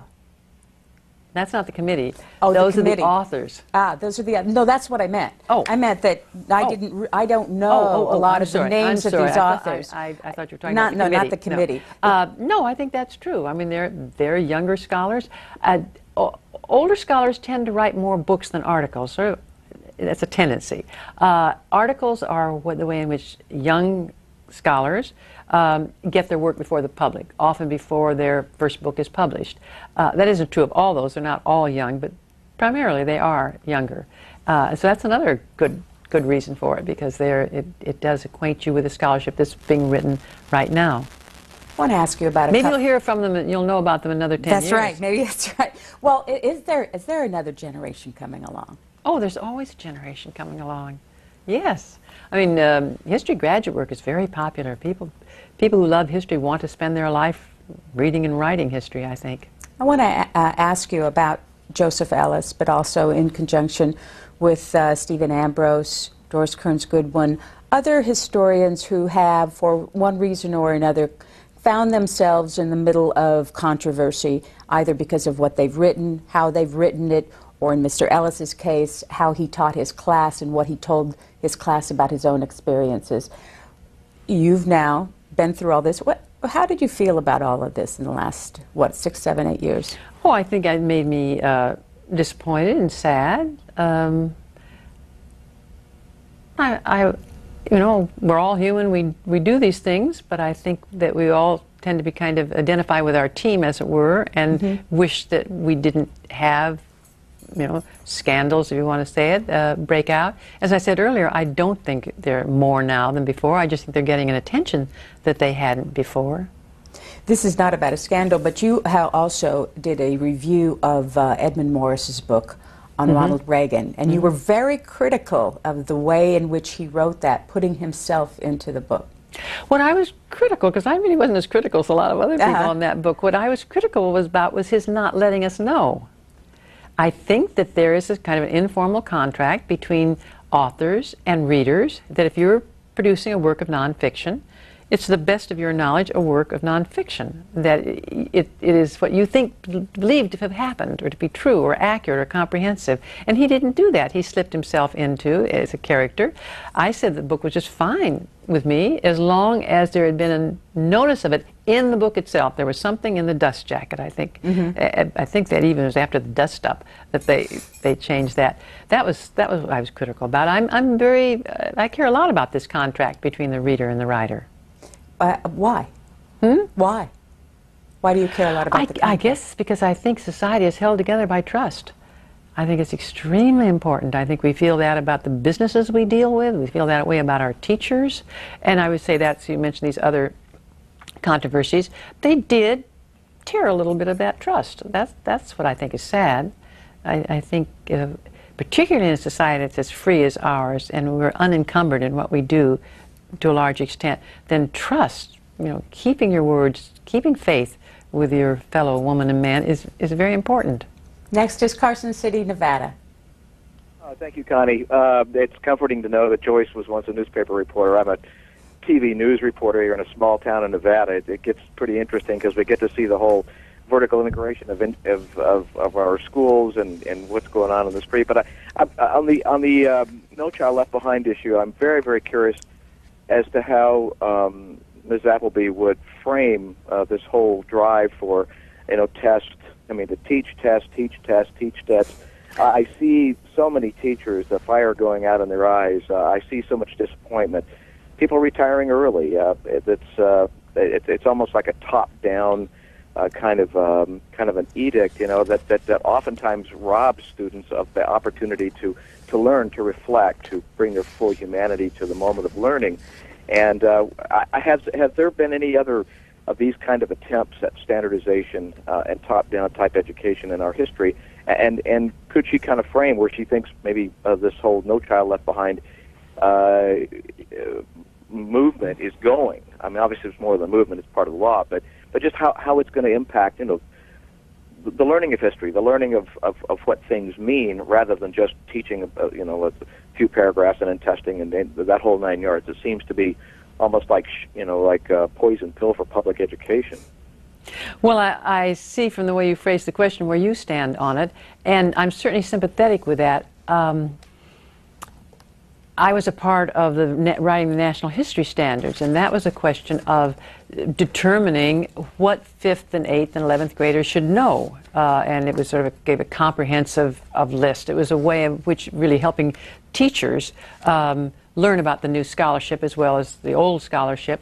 And that had nothing to do with testing. That was simply advisories. I thought that was extremely valuable. I agree with you what happens with testing. I mean, it does, particularly with a lot of pressure put on the teachers, and the children then just become, they're just drilled to say this or that, and they even have, not mantras. Instead of really understanding what they're saying, they have phrases that describe something about the Missouri Compromise, or the Sherman Antitrust Act. That's very bad. On the other hand, I do believe we've got to have some way to ensure that in the schools, history is being taught substantively, that there really is content. And I think that's more of a problem than perhaps you're willing to acknowledge. So I think what we're trying to do is to find a balance, and it seems to me that the No Child Left Behind is probably tilted far too far towards the testing. But I don't think that we should assume that if you don't test, every classroom is going to be one in which the teacher engages a student in reflective examination of the history, because I think that's just not the case. It takes very, very good teachers to teach the substance and also engage the students in discussions of the meaning of the past or different opinions they might have about it. The substance has to be delivered first before you can reflect on it, and that I think we should keep our eye on. What is the substance? What is the quality of the substance in the schools? Next, Los Angeles.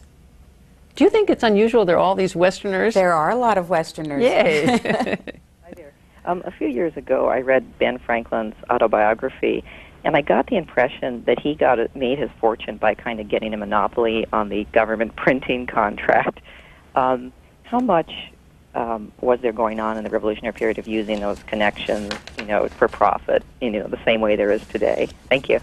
I think it's a little different than today. Yes, he did have the legislature's printing business, but this was true of every newspaper in colonial America. That's how they survived, was to get the government business. Now, if you had a town like Boston, you could afford to have, or New York, or Philadelphia, you could have several newspapers so that just one of them would have the advantage of being the legislature's printer. But it was an extremely important financial foundation for newspapers. Newspapers rarely have made money on circulation alone. All our newspapers are supported by the ads in them. So I don't think that's really an example of government business, malevolent contacts and contracts. That was just standard. The legislature of every one of the 13 colonies gave its business to one printer, and that printer then usually had the wherewithal to publish a newspaper. You had an op-ed fairly recently in the Los Angeles Times, I think, with Gary Hart. Oh, yes. What was that about? Well, that was about this issue of the constitutionality. That was saying that, remember earlier someone asked me if I thought that some of the initiatives of our present administration were unconstitutional. I said, yes, I did think they were. That's what that op-ed addressed. It addressed what the idea that we felt that we were in a constitutional crisis. I guess, again, the Hamden v. Rumsfeld decision really spells that out pretty carefully. to put it in a nutshell, we had a situation in which a war was publicly discussed as a war on terror. It was never declared. It's not a war in any traditional way. It's hard to know how this war on terror could ever end in any kind of a peace treaty. So the war, that is kind of obviously a very grave situation, fighting terrorists, but it doesn't really fall into the category of a war that begins and ends. So we have the president as commander-in-chief assuming powers that are never going to end, greatly expanding the presidential initiative. And what I loved about the Hamdan v. Rumsfeld decision is they reasserted, as our petition had, that the war powers are shared between Congress and the president. And people will say, well, Congress voted to give the president the authority to go to war if he wanted. Well, that's just like knocking the ball back into the president's court. That's not taking the responsibility for declaring war. The Constitution gave that to Congress because they knew that the members of Congress were those people most in touch with the people who were going to have to pay for that war with their blood or with their money. And so there's a sense that they would best know what the impact of this would be. It's a very different thing to get up and vote to declare war or not to declare war, as opposed to simply bouncing the ball back into the president's court and saying, okay, you have the authority to do this. Where is the finger of blame there? Is it Congress then or the president? I don't like fingers of blame, but I do think Congress has been pretty supine, and they're just, we have a feeling now that they're just beginning to assert their authority as they see. You know, there's also the issue of the signing statements in which the president interprets the law. The Constitution is very clear about Congress passing the laws and the president executing the laws. Did the Founding Fathers plan or think that the Congress would be sublime? Supine? Mm-hmm. No. No, I think that's what's missing, is that they assumed that they'd be very jealous of their powers, that they would not want the president or the courts encroaching upon them, and that they would, yes, they might have different opinions and be rivals over certain policies, but they would feel a corporate identity. And that was very interesting when Congress did, when Pelosi and Hastert did act like a body of congressmen and being upset recently with the president's initiative. I mean, feeling that that was when they went in, the FBI went in and with a subpoena in Representative Jefferson's office, and that really offended Congress. Probably the president does have the power to do that, but anyway, you think so? I think so. But again, I'm not a constitutional authority, but I was just so thrilled to see them come together and say, wait, this is Congress and you can't do this. Here's another email. Please tell us about the program on which you were on at the Association of the Bar of the City of New York with Chief Justice William Rehnquist in 1994, trying Thomas Jefferson for hypocrisy. Well, you know, we're going to show some of that. Yes, this person didn't realize that, but we are going to show a little bit of it. Where was it? Who it was put it together? It was in 1994, and it was a fundraiser for the New York Bar Association. And they, I guess bar associations do this, they decided what they would do for this fundraiser was to put Thomas Jefferson on trial for hypocrisy. I think extravagance was another issue, but hypocrisy was the main one. And they got Chief Justice William Rehnquist to be the judge, and Charles Oglethorpe, who is a professor of law at Harvard, was the prosecutor. And there was a prosecuting witness, and then Drew Days, who is the Solicitor General, is now a professor of law, a law professor at Harvard, was the defense attorney, and I was the defense witness. It was a wonderful trial because we won. But Chief Justice Rehnquist obviously was angry with Jefferson because he gave really a hanging judge's peroration to the jury, and the jury was the audience of some 400 or 500 people there. And then he had a sergeant at arms, and he called for all those people in favor of conviction. And I don't know, about 80 hands went up, and they counted all these 83 votes, and they said, those for acquittal, and about 400. And he started counting. He said, oh, no, we don't have to count. And I later asked him, I said, why were you so hard on Jefferson? And he said, oh, Jefferson's all right, but he's just had too much attention. I think Alexander Hamilton should have more attention. And I kind of agree with him. I think Alexander Hamilton should have more attention. He has had this past year, bicentennial of his death, his untimely death. But it was lots of fun to participate in that. The thing that was, you could fault Jefferson. Well, I won't say anything. It's going to be in the break. That's right. And I described the hypocrisy issue. Here's a little bit of what it was like. It was again, 1994, 12 years ago, when this mock trial happened. I'd like to turn to the third charge against Thomas Jefferson, having to do with his view of the Bill of Rights and his record with respect to freedom of the press, freedom of religion, and the treatment of slaves and women. Since so much time has been devoted by the prosecution to the issue of slavery, I'd like you to address Thomas Jefferson's views on, first, the importation question. I attempted, through questions on cross-examination, to elicit some of these points from the expert for the prosecution, but I think it would help the jury to hear perhaps more concise and precise statements with respect to that particular issue. Well, I think it's important to see that internationally, in terms of a nascent, beginning anti-slavery movement in the late 18th century, there were really two issues. One was abolishing the slave trade so that there would be no increase in the number of African men and women stolen and sold into slavery, and the other was to get rid of the institution itself. In the first, I think Jefferson's record is very good. He was certainly a part of the Virginia House of Burgesses that would like to have embarrassed the sale of slaves in Virginia during the colonial period, and they were frustrated in doing that. He also had proposed an elimination. Well, he also, as you described, made sure that at the earliest opportunity when the slave trade could be abolished, which was not until 1808 because the Constitution had prevented any legislation on the slave trade. It had said nothing about ending it. It had merely prevented the end of it for 20 years. And Jefferson makes sure that a bill has passed Congress and is on his desk ready for signature at the earliest opportunity. So I don't think there's much of a doubt about where he stood on that. Would you like me to go on and talk about slavery? The charge here is one of hypocrisy. Now, you've talked about his position on the importation of slaves. But what about emancipation itself? And if you could go beyond discussion of emancipation to a discussion of his views of the nature of the Negro, as he called it, or the black slave, from his standpoint, and the extent to which his position reflected hypocrisy, which is, as I said, the charge. Right. Well, certainly he saw it as a very vexed issue, and he was certainly aware of the contradictions between slavery and a natural rights philosophy. It's hard to understand how he could be charged with hypocrisy because he shared most of these opinions with his contemporaries.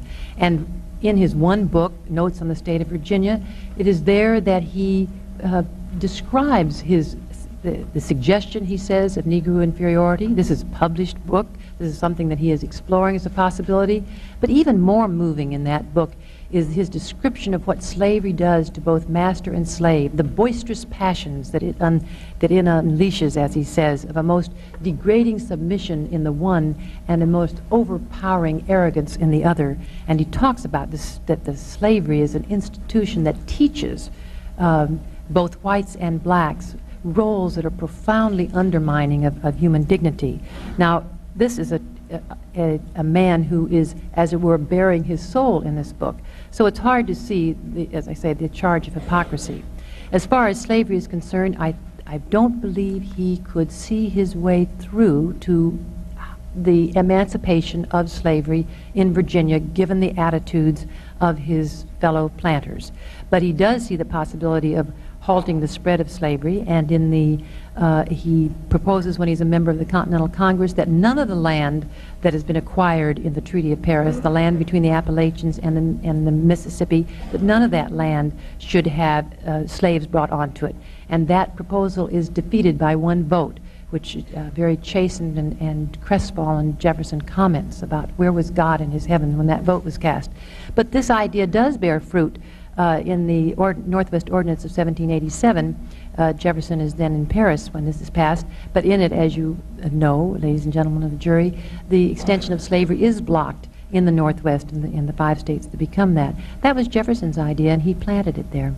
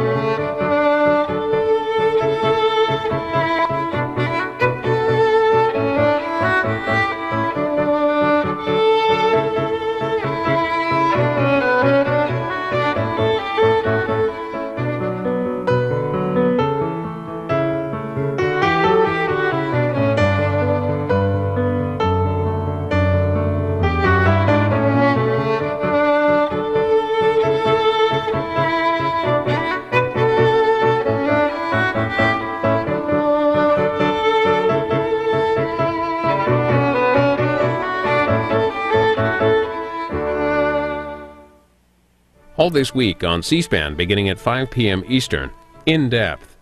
On Monday, our guest is Francis Fukuyama, author of the best-selling book The End of History and The Last Man. Then Pulitzer Prize-winning author and Mark Twain biographer Ron Powers on Tuesday.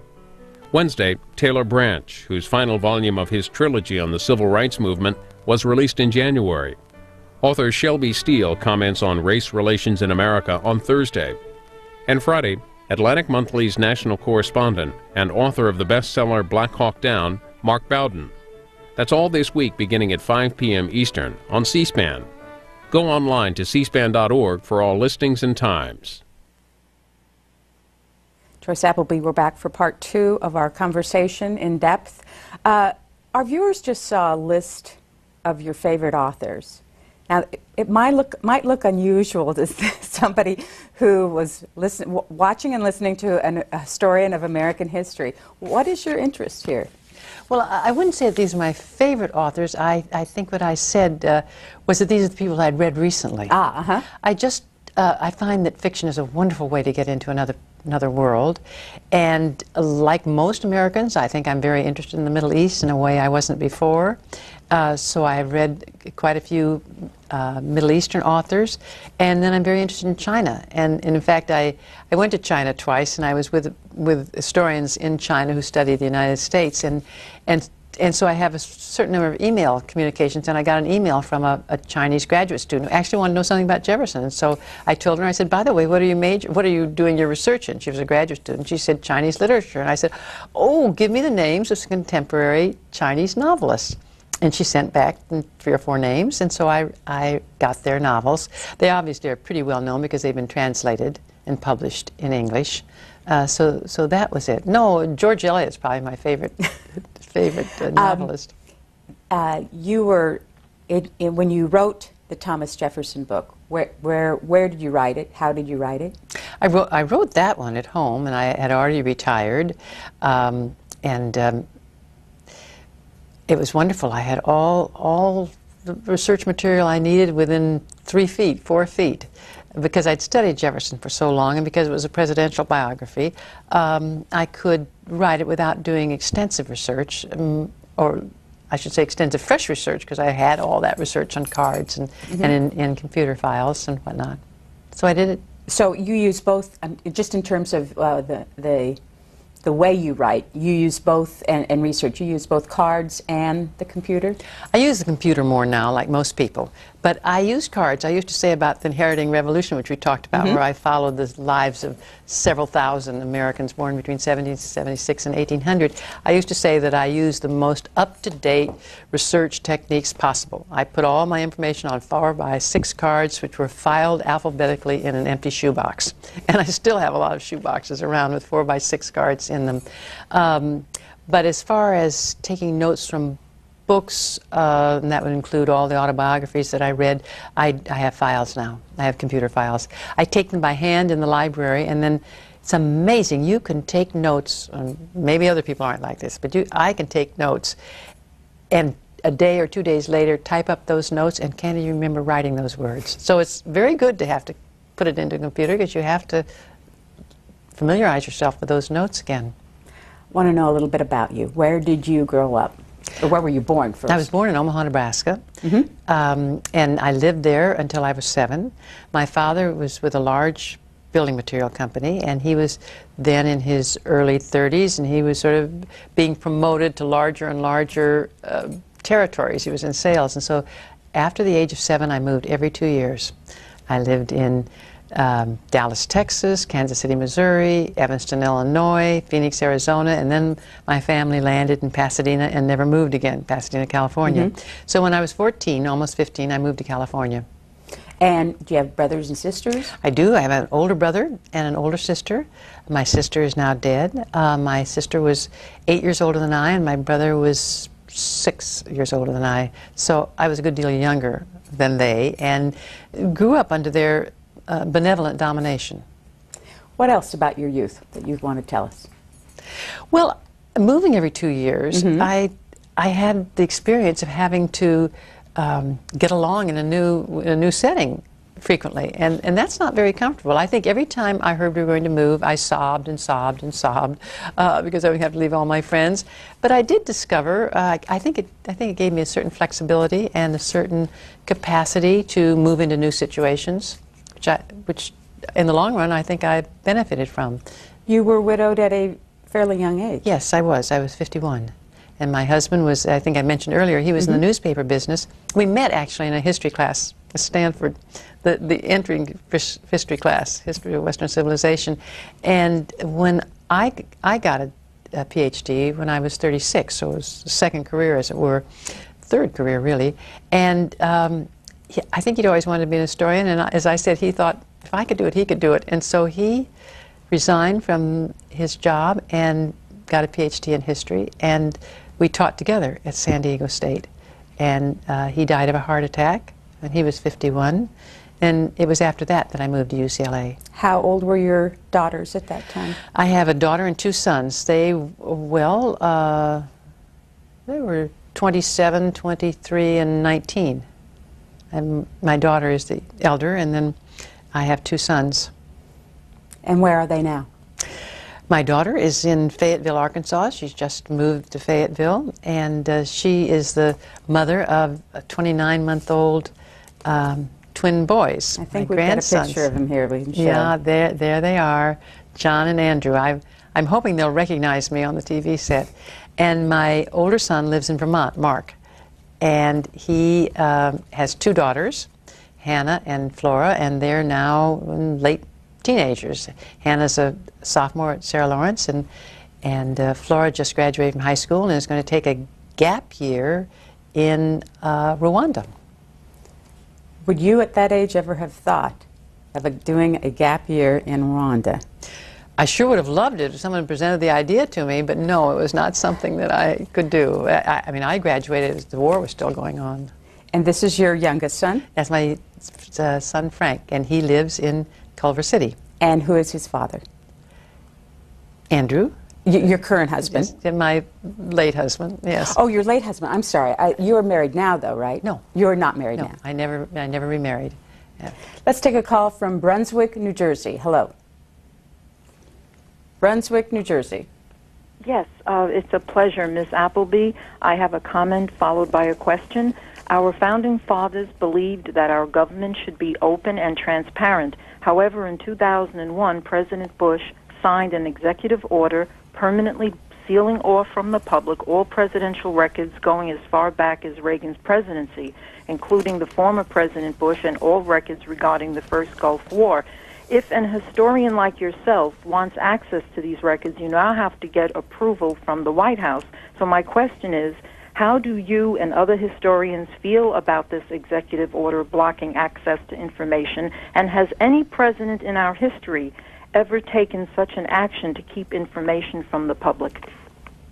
Well, I, of course, am very much opposed to that. The American Historical Association, which has its headquarters here in Washington, D.C., it's headed by Arnetta Jones, works diligently to keep the Freedom of Information Act vigorous and to not have it contracted, and to open up archives of all sorts so as very much in historians' interest and the public's interest in having access to these documents. I don't know that any president has ever signed an executive order like this, but I do know that people in power tend not to be as enthusiastic about open records when they're in power as they were when they weren't in power. There's a kind of a tendency to want to husband them. It doesn't mean I'm trying to excuse this executive order. It just seems I think we have to be balanced to the fact. I mean, beautiful example is Thomas Jefferson and newspapers. He frequently made bold statements how I couldn't have a free society without newspapers. But by the time he left the White House, he said he didn't read any newspapers except the Richmond Enquirer, and that only for the ads. He was furious with the press coverage he had. So there is this tendency, and that's why it's important to have institutions like the American Historical Association and other institutions fighting against this tendency of those in power to want to keep their records secret. When were you president of the, what was the name of this? American Historical Association. And what is it? American Historical Association is composed of I mean, anyone can join it, but primarily the members are those people who teach history, usually in universities, but also in the public schools, as well as a lot of community college teachers. And it's the association of historians who teach all kinds of histories, Chinese history, Russian history, American history, and the like. It holds an annual meeting in which the scholarship is presented, and there's a big book fair. The Organization of American Historians is for historians who write American history. And that would include people in Brazil and France who write about American history. So it's defined by the field, and the others defined by the calling. Next is Mesa, Arizona. Good morning. Hi. Question on two books, and a question on a constitutional issue, and then one brief statement. Book number one, Clinton Rossiter's Political Philosophy of the American Revolution. Its value and relevance as a contemporary classroom instruction book. Second book, Charles Beard's Economic Interpretation of the Constitution. Same question, is it worth reading in a classroom? Original intent, what would the Founding Fathers have thought about the rather strained and awkward measures we take to separate church and state, which of course is not in the Constitution?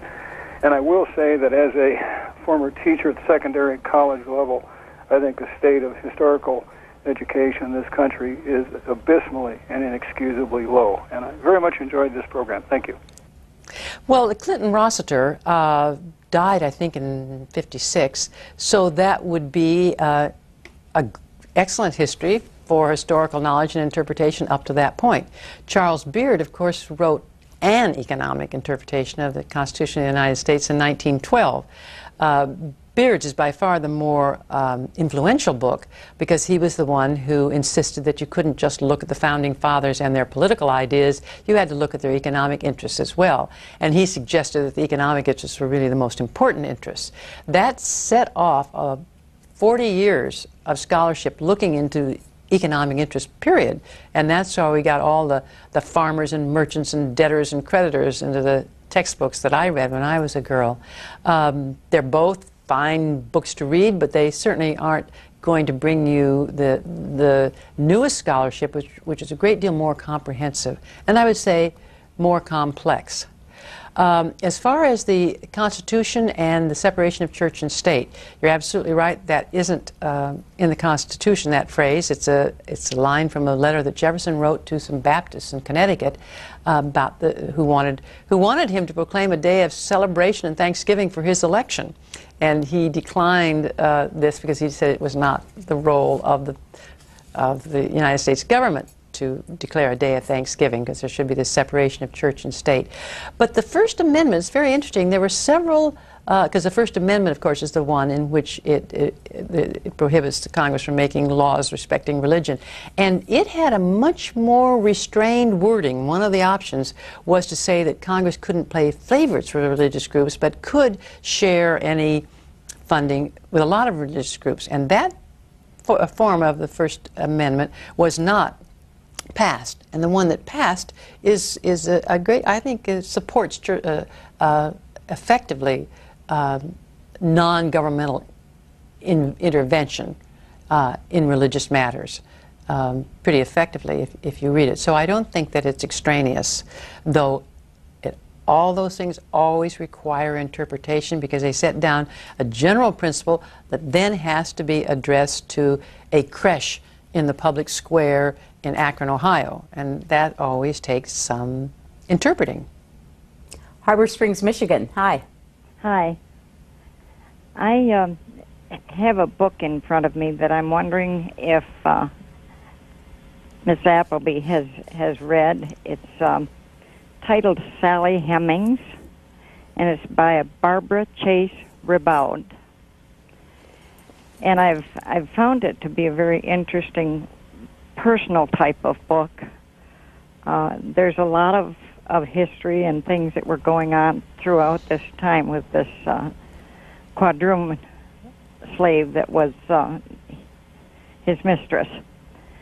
But they had a very interesting life, and I feel he treated her with respect and gave her prominence in his life. And I've read it twice, and I'm about to read it a third time. But I was just wondering if you had read this or knew of it. It was copyrighted in 1979. Yes, I do know of it, and I did read parts of it. I think a lot of it is fictional. I mean, it's based upon a real person, but we have absolutely no way of knowing what their relationship was. The only thing we have connecting them is the fact that Sally Hemings was a slave who came into the Jefferson household with Jefferson's wife. In other words, it was a part of his wife's property, that she lived at Monticello for the rest of her life, that she went to Paris, accompanying Jefferson's second daughter to Paris when he was the minister to France. And then now, since 1998, there are DNA tests that have shown that a male Jefferson was the father of Estes Jefferson, who was born after Jefferson left the White House. And in all probability, Jefferson is the father. Even though there are 17 or 18 male Jeffersons around, he was the one that had access. And I think that everybody in the Monticello Foundations believes that he was the father of Sally Hemings' child. But that's all we have. I mean, it's an outline, it's a factual outline, but the nature of their relationship would be very difficult to affirm. And I would go further to say that such a relationship in his day would have been seen as a real scandal. If it were an open relation in which he and Sally took walks around Monticello or touched one another. He lived most of the time in Monticello with his daughters and his grandchildren. His elder daughter had lots of children. So it seems very unlikely that there was a lot of personal interaction. Did you have any personal reaction to this whole period of time that we went through with all the DNA testing? I did, because I very much thought that Jefferson had not fathered a child. This was a campaign charge in 1805 when he ran for re-election. So this was something that's been in the public record. It wasn't new. It wasn't new, and it had been revived again in the Journal of Negro History, I think, in the 1930s. And then Fawn Brodie in Jefferson, an Intimate Biography, had made a very strong case that he had a relationship with Sally Hemings. And I did not think he had, because at least in that campaign, he disavowed it indirectly in a couple of personal letters. He said, of all the calumnies that have been spread about me in 1804, the only one is that I did pay court to my neighbor's wife. So it was shocking. I'll tell you why it was shocking to me is because Jefferson was so against mixed births, mixture of races. He was very much against it in terms of Native Americans and whites. In the West, his plan for the West is this mixture he really disliked. He was very forthright about the things that he felt, and he certainly felt that about mixtures of slaves and slave owners or white people. So it took a lot of thinking through to figure out, who is this Jefferson I think I know. Los Ojos, California. Yes. I was watching a C-SPAN program just the other evening where you had Christopher Hitchens on. He's written a book on Thomas Jefferson, and one of the things he brought up was Thomas Jefferson on the war with the Barbary pirates, sending the American Navy out and keeping them from Congress until the Navy had gone so far there was no attempt. There would be no way to call Stephen Decatur and that force back. So it looks like preemptive strikes and presidents from the early stages sometimes took it upon themselves to not let Congress interfere with what they thought would be a very important military action. I wonder what the professor has to say about that. Well, I think it's an unusual circumstance. Congress was not, when Jefferson was elected, he was elected, and that time you were inaugurated in March, and Congress was not going to sit until December. So there was this period of quite a few months in which there wasn't any Congress. The new Congress was going to meet in December, and Jefferson was very concerned about this, but the Barbary pirates had attacked. They had attacked our flag, and they had attacked a ship, and he felt that he had to respond, and he did respond. But the minute Congress was in session again, he reported to it right away and asked for approval, for this retroactive approval, as it was. I think this is a kind of situation in which the president, who's, as it were, always on call, always responsible, has to make a determination, and there was no Congress for him to consult. He certainly consulted widely with his cabinet. Brookings, South Dakota. Hi, I appreciate having the opportunity to speak. I'd like to ask the professor her opinion of the impact that the revisionist histories that have been written in the past 20 years are having on the history field. Well, you know, revisionist history is a kind of a loaded phrase because it's never seen as a very positive adjective. Let me just give you an example of what I feel about revisions. People are very resentful of having any history in the history textbooks that's different from the one that were in the textbooks that they read.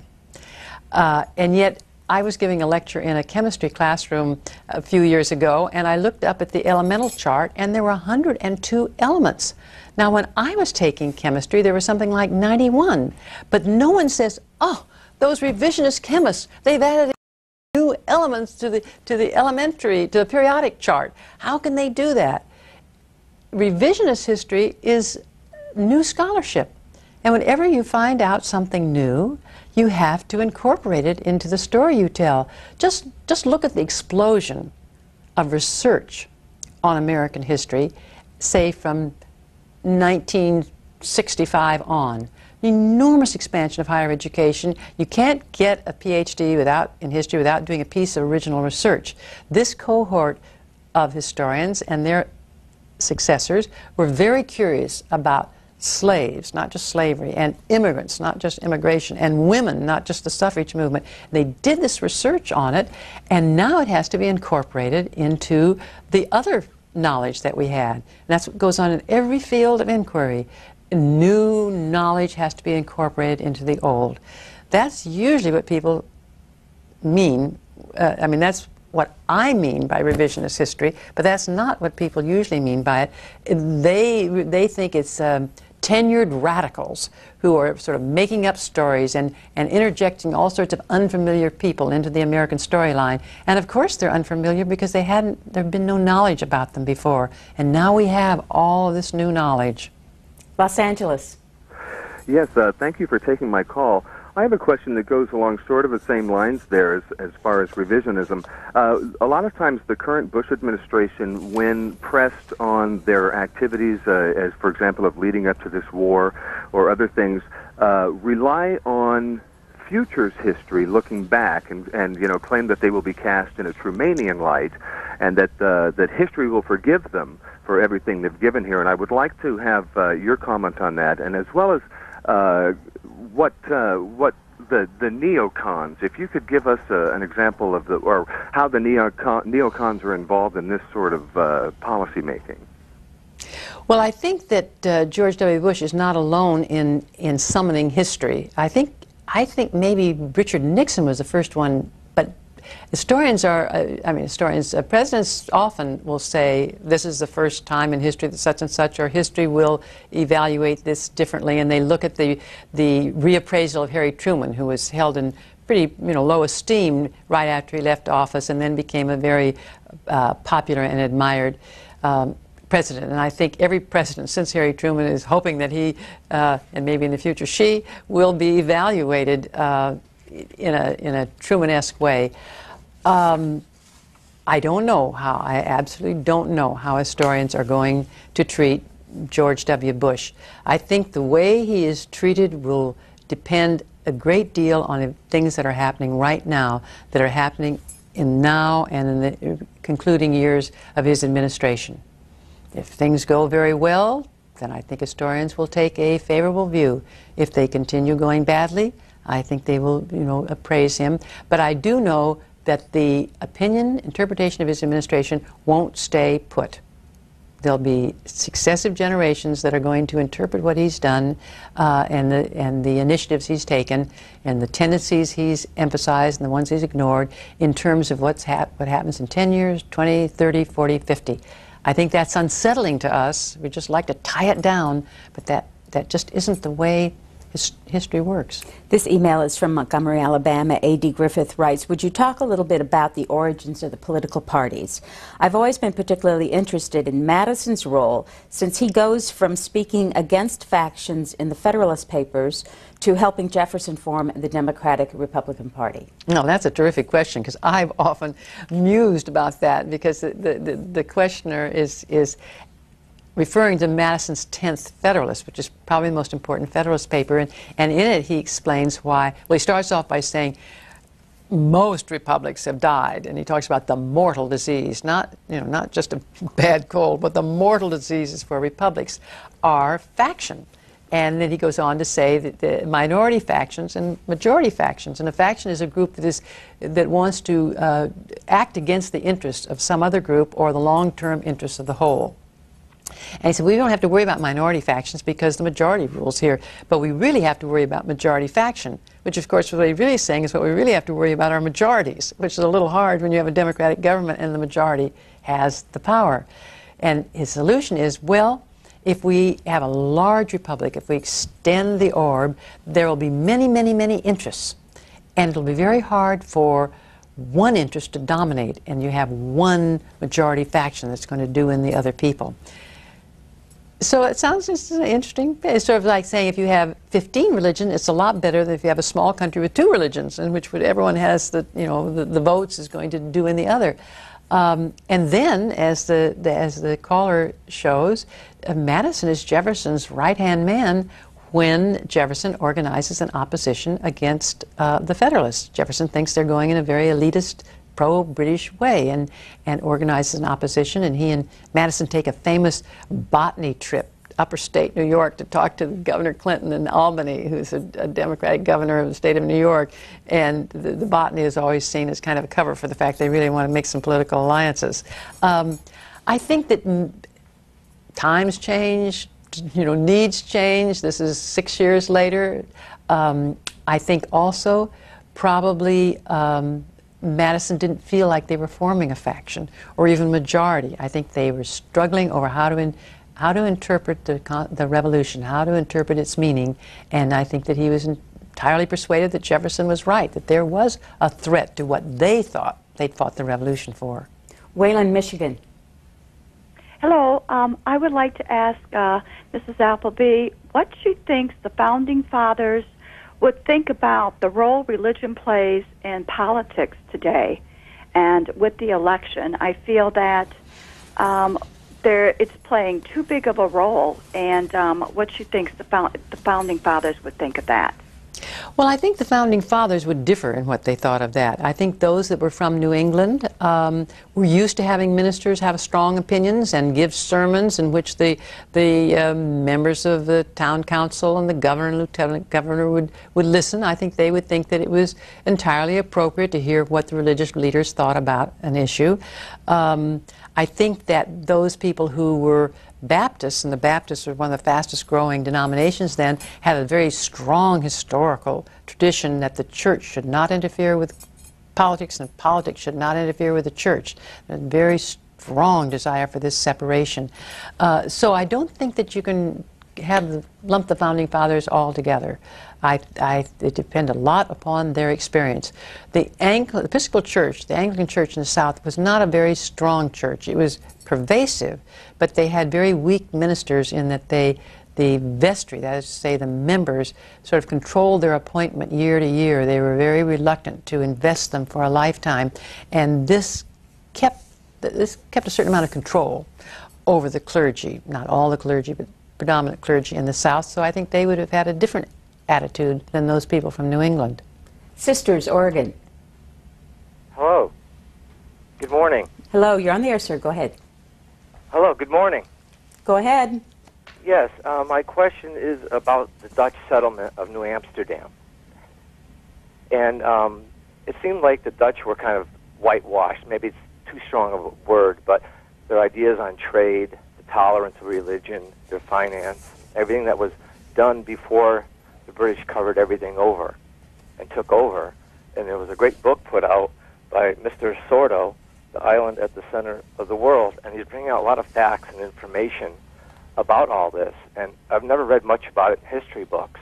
And I just would like your opinion on how this goes into your book about, which I haven't read yet, about inheriting of after the revolution.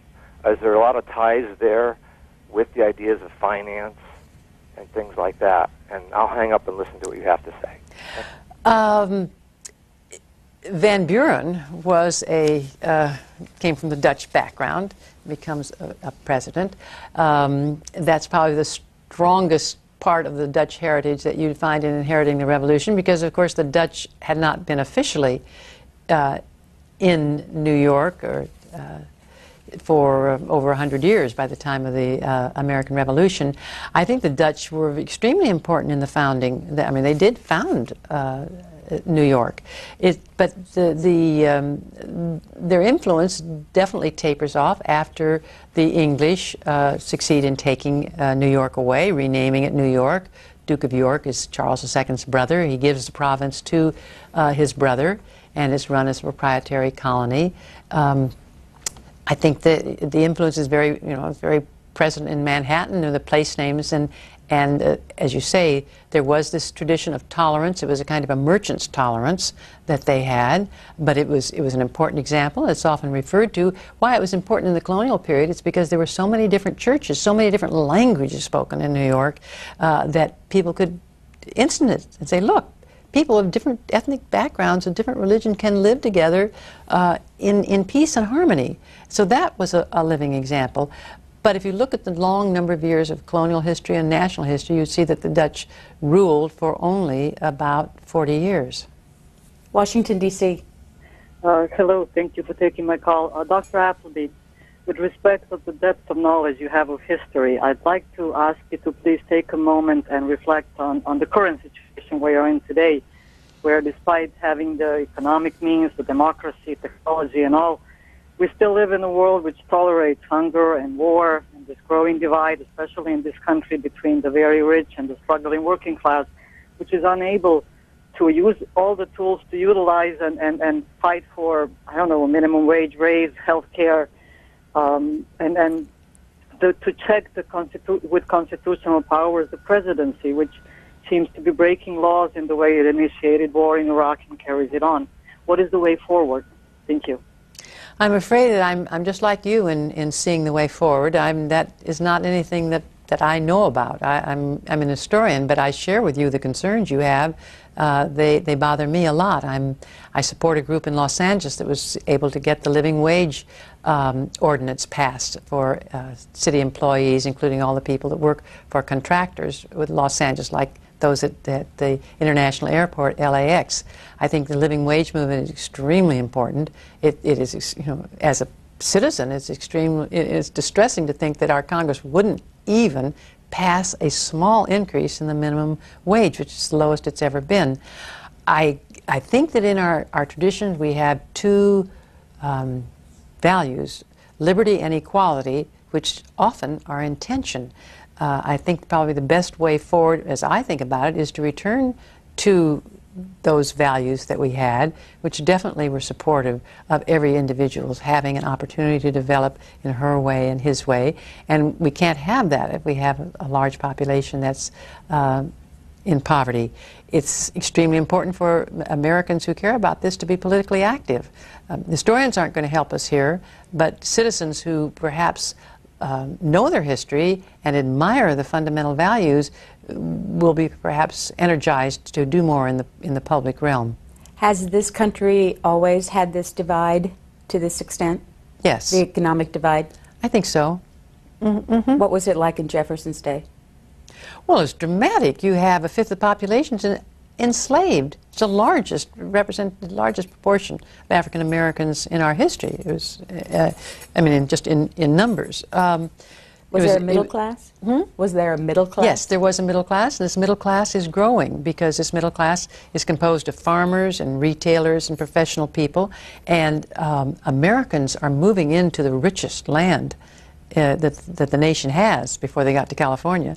And of course, they're putting in sweat equity and bringing these lands into cultivation. But you know, a man can go out with, if he has 2 or 3 sons, and take up enough land to leave the sons with a farm that will support them. So there was an rapidly expanding middle class in the early decades of the 19th century. And that middle class benefited from slavery. And the South would have made made money from cotton, but perhaps not quite as much without slavery. But it's a different situation. But in the white population, there would be a tighter band. There wouldn't be the extremes. Richard Metter from Richmond, Virginia asks, as a professional historian and author, do you feel that making the book entertaining detracts away from the scholarly aspects of the work?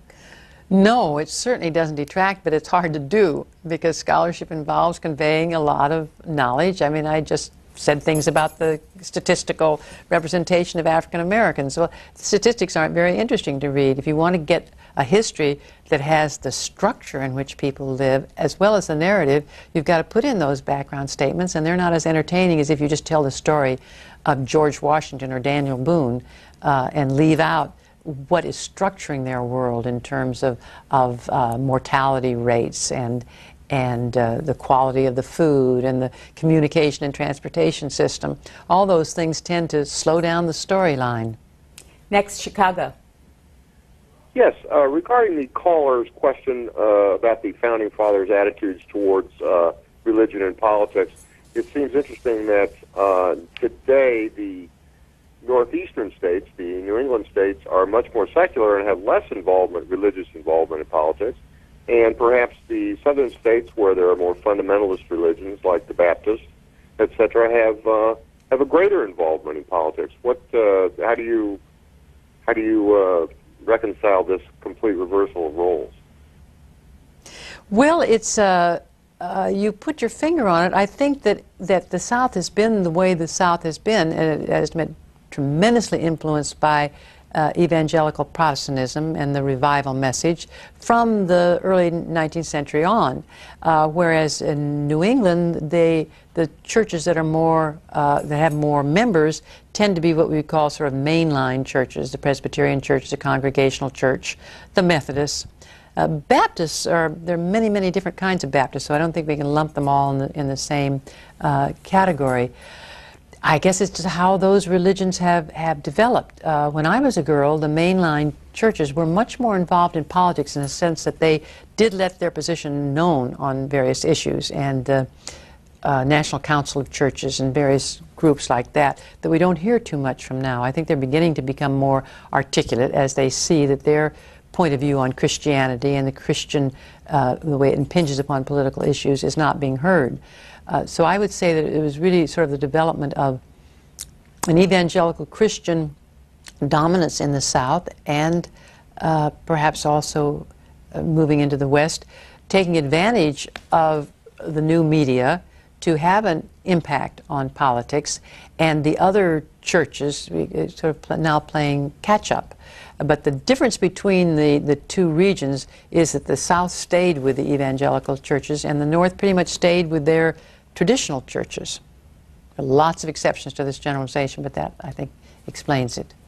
This emailer is asking about your politics. She says, I'm taping your 3-hour show for my son, who's a history teacher, but now you say that you're a liberal Democrat. Would not your politics color your view of everyone in history? She says, my son is a conservative. Well, I think you're right. I think it's hard not to have your views colored, but I certainly try very hard to avoid that. As I say, I take a very positive view of the way in which the free enterprise economy developed in England and in the United States, the colonial period in the United States, because I try as much as I can to see it in terms of the participants in history at that time. Same thing is true, I'm an ardent feminist, but that doesn't mean that I find crypto-feminists in the colonial past or the early national period. I see that women had a variety of values, and they took advantage of different things in the society to explore their potential, but I don't assume that they are pressing against bars that are keeping them down, though I do recognize the role that culture plays in shaping all of our expectations. It's a challenge, it's a hard challenge, but if your son is a history teacher and a conservative, it's what he also faces when he tries to represent the various reform movements. I'll say one thing about American history is we've always given more attention to those people that wanted to reform society. It's probably because it's an activity. There's motion, there's signs, there's slogans, etc. So that in general we don't give as much attention to the people who are happy with the status quo and prefer stability over change, even progress. Let's go to Washington, D.C. You're next. Go ahead. Hello. I'd like to ask about Jefferson's character. You mentioned the puzzlement about the Hennings affair, but he's gotten a lot of other criticism in some recent books. Comes across as quite vindictive in the Aaron Burr trial, and politically manipulative in McCulloch's books. And I wonder, do you think some of that is unfair, or just that there are a lot of different sides to great people? I don't agree with much of it. I remember I was driving in North Carolina on a Sunday, and I can't now think of the NPR reporter, but at any rate, he was interviewing someone who said he looked to Jefferson for moral guidance. This was a man who had a column about morals, and this NPR reporter said, Jefferson for moral guidance, he was so devious. Well, I practically ran off the road. I was thinking, where does this idea that Jefferson was devious come from? The same thing with being vindictive. I think Jefferson was outraged at what Burr had done. He felt that Burr had been conspiring with the Spanish to hive off a chunk of the West to join with the Spanish provinces in Mexico. He thought that he was taking money from the British, which he was, and I think that he was indignant. Jefferson was a kind of expressed moral outrage. That was a very strong, we might say, perhaps that's a fault to be morally indignant, but he was. He did have a very strong sense of values and could be outraged easily. Vindictive, I don't see. He thought he should be brought to trial for treason. A lot of other people thought he should be brought to trial for treason. He probably was treasonous in what he was doing. I don't think that Jefferson was particularly manipulative. Jefferson was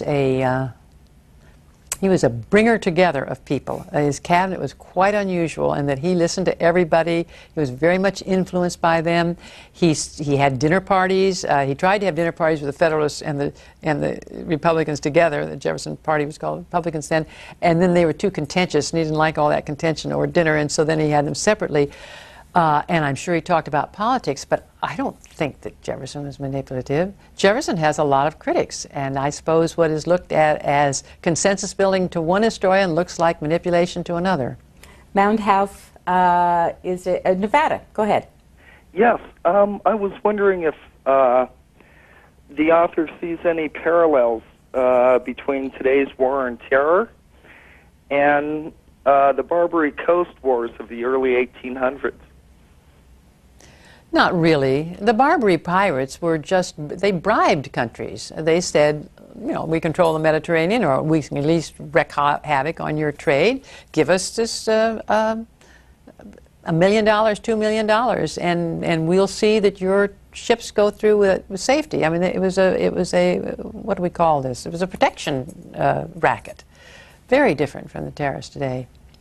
We'd asked you to name some outstanding scholars of the American history, and you gave us Bernard Bailyn, Edmund Morgan, Gordon Wood, Gary Nash, and Jack Green. What is it that they bring to the scholarship? I realized I should have had J.G.A. Pocock. I think what they bring to scholarship is enormous talent. That is, a talent to conceive of research questions, to design the research, and then to bring it to fruition in beautifully written books.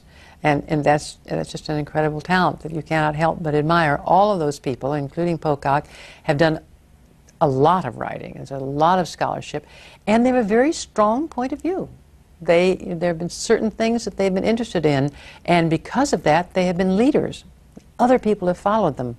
In the case of Morgan and Balin and Green, dozens of graduate students who are now well-known historians.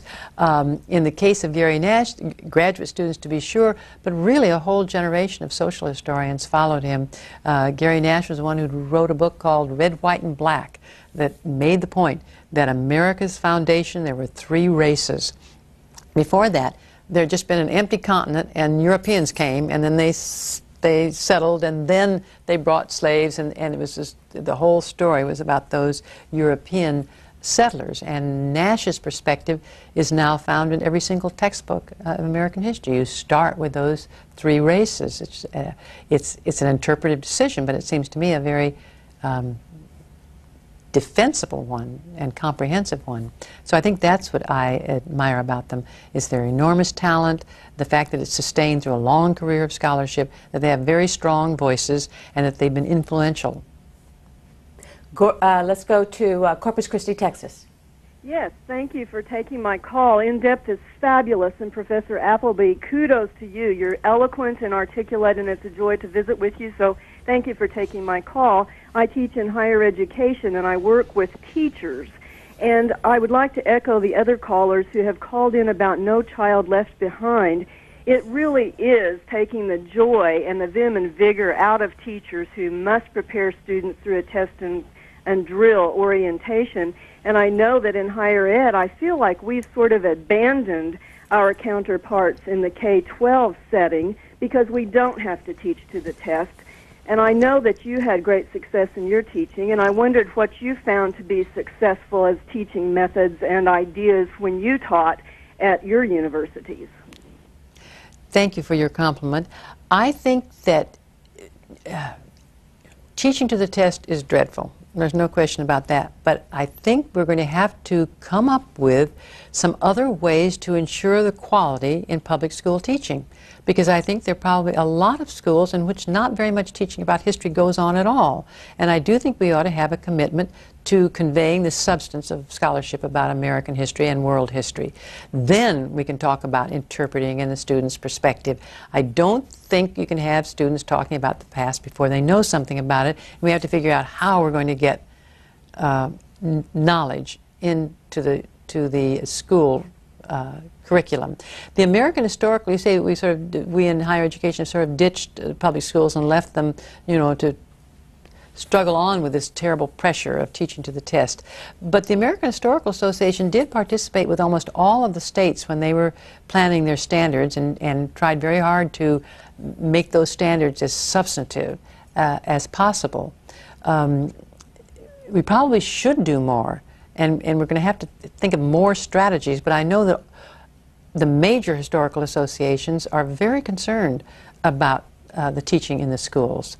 It's very hard to get a handle on how you influence the teaching in 50 states. As for my own techniques, I don't know. I taught in a large university, so unless I was teaching in a seminar, I lectured, and I spent all of my time figuring out how to render complex material accessible. Not to simplify it, but to make it understandable. And that's quite a challenge, and I think that I improved slightly over the years, but I don't think I ever solved the problem, as it were. As you know, teaching is hard work. Las Vegas. Joyce and Connie. Go ahead. Yeah, hi Joyce and Connie. Thank you very much for a wonderful program. I'd like to ask Joyce about what might be termed selective quotation of the Founding Fathers, to use Warren Harding's phrase. In particular, I'd like to ask you about their views on wealth. It's my understanding that they believed in private property rights very deeply, but that they distrusted great wealth, and in particular great inherited wealth.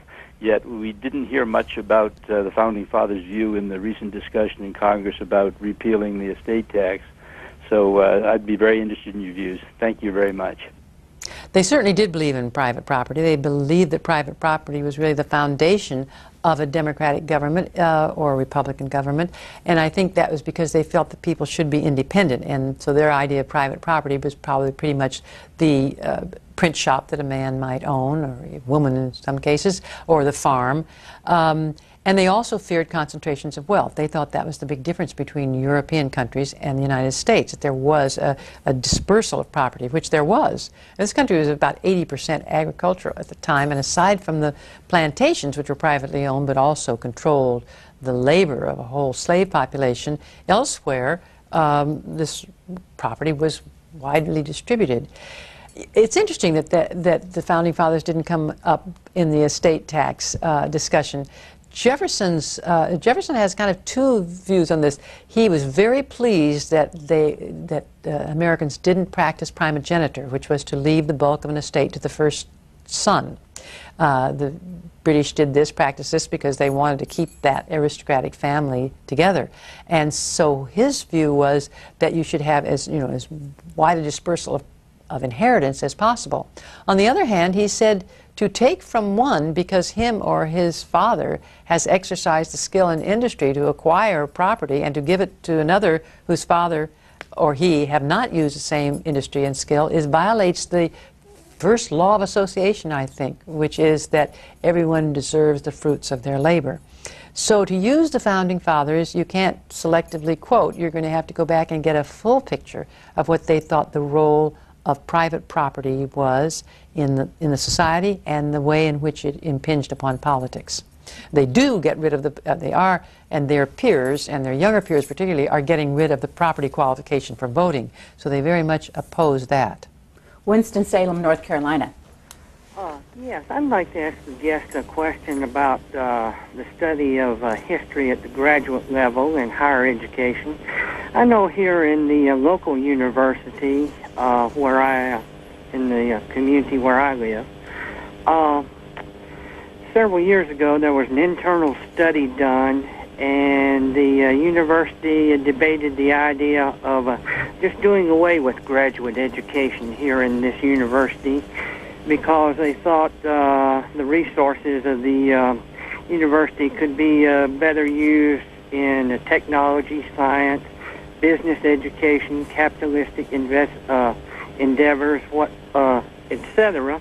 And I don't know if that ever was actually put into effect, but I know they did study that proposition.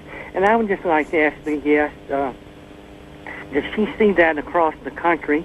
And also a second question I would have, she said she was a newspaper reporter at one time, and I would just like to ask, does she see this current administration as being an enemy, so to speak, of freedom of the press? And those would be my two questions. Thank you.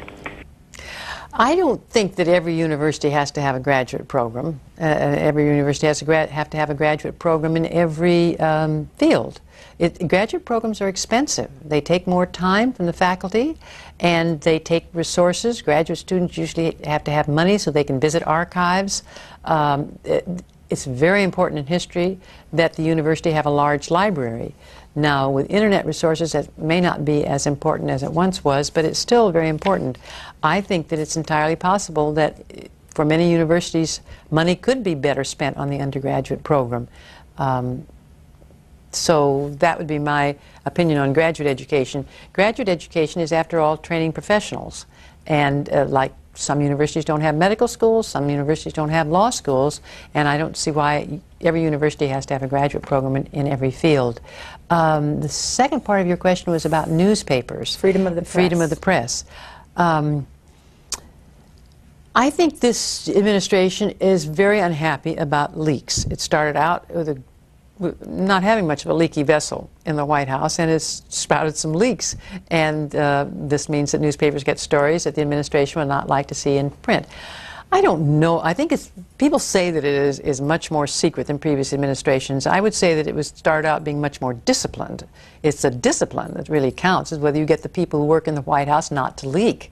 And I think that that's a common goal for the president, not to have policy decisions or leaked before the decision has actually been made. I think that's understandable, and I think it's also understandable that presidents are unhappy when newspapers do publish things, and as in the case of the surveying bank accounts and eavesdropping, I think there's a certain real anger that this has come out. But I certainly think it's important that newspapers do this, and I think the publishers and editors are very careful about republishing something that they think would actually be injurious. It's that gray line between what's already out there and isn't going to be influence, say, something to do with terrorism, that is probably people take different stands on. And my conviction is that newspapers and by that I extend to television media, that it's extremely important that they get the information to the public. I think that the newspapers, I say newspapers because I'm old, the news media, to cover all of them, have been pretty uncritical of politics in this last decade, and I think they could do more investigating and publicizing of what's going on in the government. It's very little that the public can't benefit from knowing. You said earlier that when you were 36, you got your PhD in history, and that was basically your third career. What were the other two? Well, I started out in journalism. I left when I graduated. I went to New York and I worked for Mademoiselle magazine. And that really wasn't in journalism, though I did do a follow-up after I left them. I was actually doing some merchandising campaign for them. But then subsequently I did research for Mademoiselle articles. But my real stint was working for the Pasadena Star-News. I was a stringer, and a stringer is somebody who is given a certain community. I was given the community of South Pasadena to cover the news for the Pasadena Star-News, and I did that from my home, except for going to Board of Education and City Council meetings, because I was then a mother, which leads into my second career, which is really as a homemaker from the birth of my daughter until 9 years later I started graduate work, but then I could still do the graduate work and be home, and it was another 6 years before I was teaching. Tell me about Douglas Adair. Douglas Adair was a wonderful man. Douglas Adair was my professor at Claremont Graduate School. He'd come from William and Mary College, and he was the editor of the William and Mary Quarterly, which is the most important scholarly journal in the field of early American history. And he put it on the map. He took the third series and he made it the most important, and subsequent superb editors have continued that tradition. He was a Southerner. He went to Sewanee. He was from North Carolina. He had a very soft Southern accent. He'd done his doctoral work at Yale, and he'd worked on Jefferson and Madison, and these people were like friends of his. He would say, "Old Jamie, he practically had a nervous breakdown. The people and everybody he knew was out there riding their horses and gambling all day, and he was with his books, and he was very lonely." I'm making it sound too folksy, but it was just infectious, his love. I went to graduate school. I wrote I don't know, whatever you write, prospectus or something other. I was going to study the late 19th century. I met Douglas Adair and changed all that, and changed to colonial history. And another person you said influenced your career was Sidney Mead. Sidney Mead. Well, Sidney Mead was probably the most distinguished church historian, religious historian in America in the 50s and 60s and 70s. Certainly one of a handful of distinguished ones. He'd come from Chicago Divinity School, and he came to Southern California and the Southern California Theological School, and it was adjacent to the Claremont colleges where I got my degree, and so I could take a field with him, and I did. And he took, before that, American religious history had pretty much been denominational history. People wrote history of the Presbyterians, of the Methodists, the Baptists, and a cohort. He wasn't the only one in a cohort of Storton. Martin Marty, who's very active in public life today, is one of those who looked at American religion and tried to interpret and analyze it in terms as a pervasive cultural influence in American history. And he had a superb conceptual mind, and also I say he's a fluent writer. It reads like he's fluent. Actually, he took a long time on everything he wrote. And one of my fields was American religious history in the 17th and 18th centuries. Next, Cincinnati. Hi. Hi, I'd like to thank you for C-SPAN. Dr. Appleby, I'd like to ask you a question concerning the Bush administration that is serving our country today. In the beginning, we were attacked by 9/11, and ever since 9/11 has happened, our whole country has been in turmoil and chaos and have seen less true information about the war on terrorism, because in the beginning it was the war on Saddam bin Laden, but you barely ever hear the president speak of him anymore. And then he took it from bin Laden to Iraq, and from Iraq to war on terrorism any and everywhere in the world. And what I feel is that the things that he continued to feed the public and the secrecy of his administration, I feel that our nation now is becoming under a tyrant president rather than a diplomatic nation that we have always been. Thanks, caller. I have to remind the caller that I'm an historian, and I am an historian of the 17th and 18th centuries, so I'm really not an authority on contemporary politics. I can only speak as a fellow citizen on these matters. And I don't think the country's in chaos. I happen to be against the war in Iraq, and I was beforehand. So I'm not sympathetic with this policy. I'd like to see more diplomacy and consensus building among nations than Americans taking the initiative in this way. But I think the answer to even a secretive president is a very active electorate. It's citizens asking for questions and informing themselves. And I know that sounds sort of, Girl Scoutish, but it is true. This is a democracy, and we have a lot of influence, but it takes our time to have informed opinions and to be active in groups, political groups, to get our policy advocacy forward. Gordonville, Texas. Hello. Go ahead. Hey, hello. I would like to ask Dr. Appleby what her opinion would be if we had not had a revolution against Great Britain.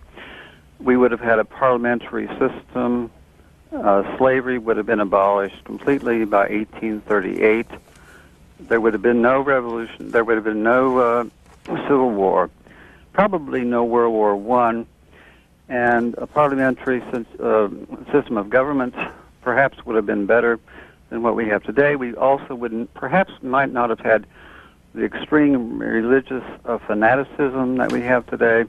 What is your opinion if we had remained within the British Commonwealth?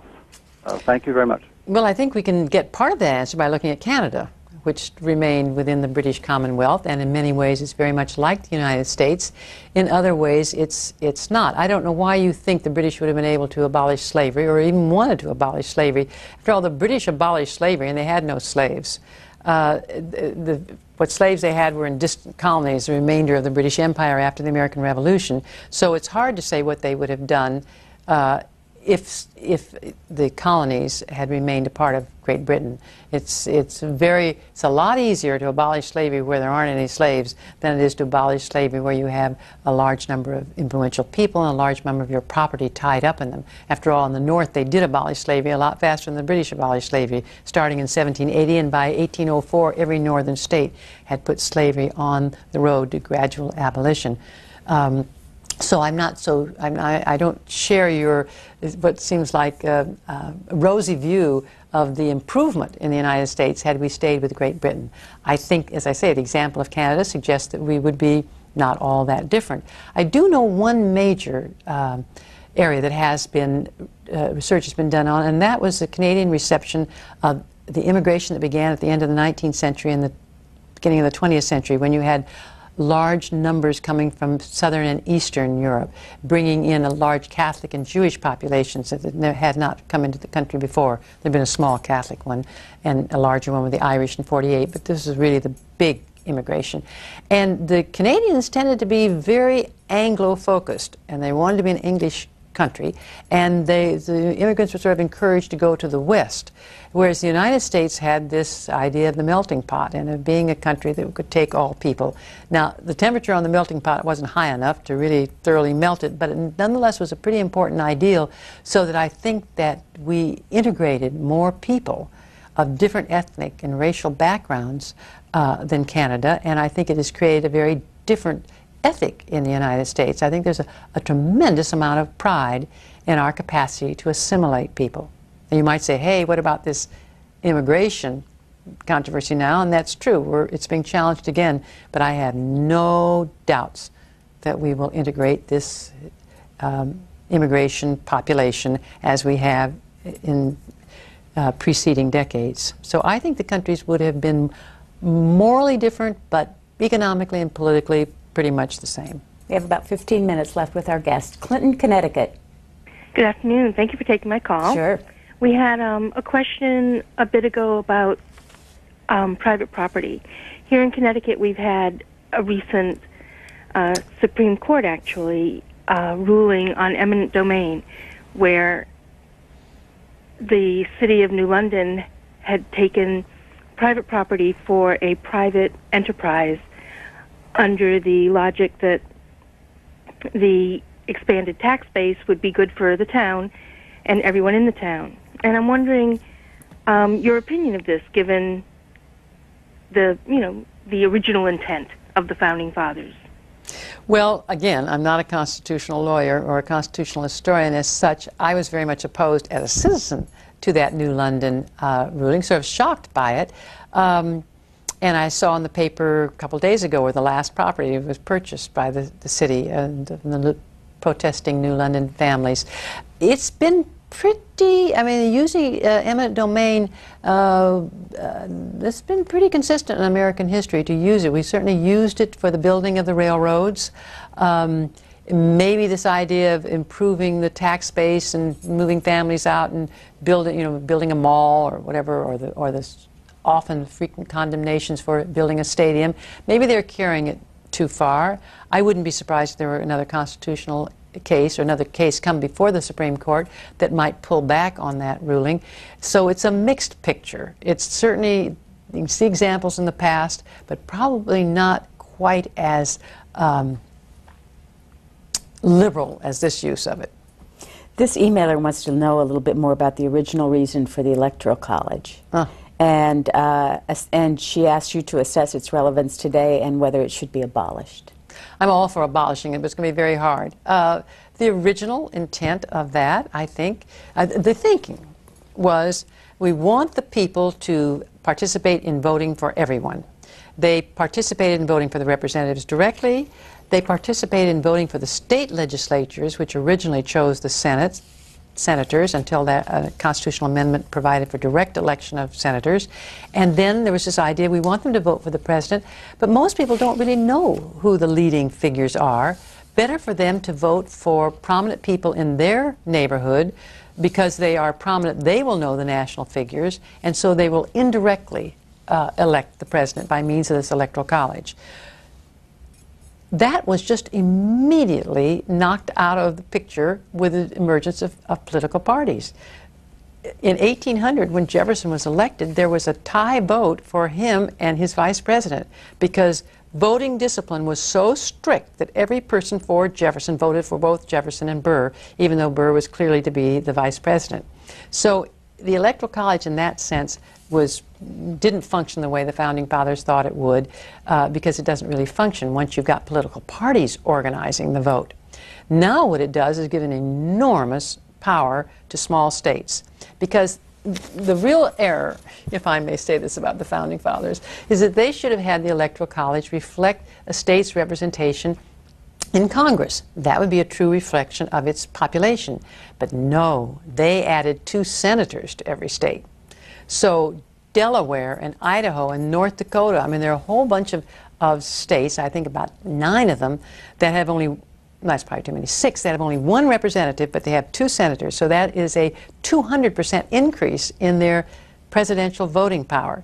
Whereas California, with its 54, maybe 56 now, representatives, The 2 additional senators represent a very small increase of power.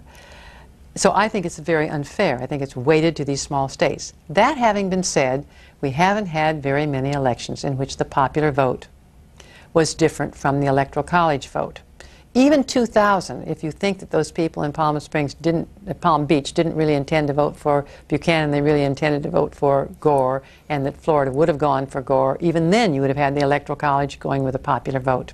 I think if we had 2 or 3 elections within a 6-election span in which there was a difference between the popular vote and the electoral vote, we would get around it. We'll never repeal it because the small states are the ones that benefit from it. I can't imagine that they would vote for a constitutional amendment. But there is a movement which is going through the legislatures right now to get the largest states, those large enough to control an election by the top 9 states, to inform their electors that they will vote for whichever candidate gets the popular vote. And that would just obviate the Electoral College, and I imagine we'll have that if, as I say, we have too many elections in which the popular vote is different from the Electoral College vote. Next call for Joyce Appleby is Santa Cruz. Thank you. I want to thank Dr. Appleby for giving us her time. My question is, would she make some comments on how and why New York City overtook Philadelphia as the #1 city in America in per population and influence? 2 words: Erie Canal. New York has this great harbor. It's more accessible than Philadelphia's harbor. It had a very imaginative governor in DeWitt Clinton who had the capacity to get the bonds in the state to build the Erie Canal. And once you connected the Middle West, or the Northwest, with New York by means of the Erie Canal, then that harbor was just going to boom.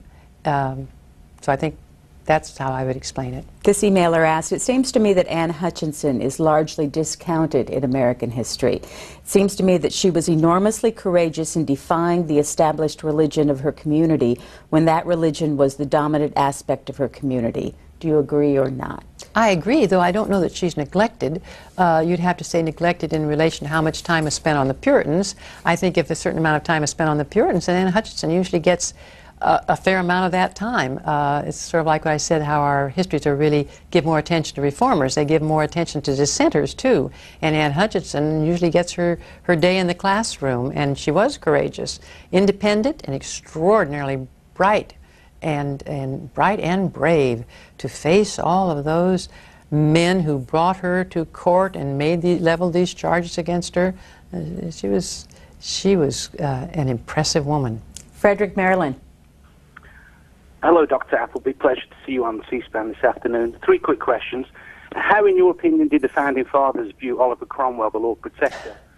And number 2, referencing Napoleon's quote that the English are a nation of shopkeepers, what insight can you give us into Napoleon's sense of wit? And finally, did you ever meet and work with A.L. Morton or Barbara Tuchman? Thank you.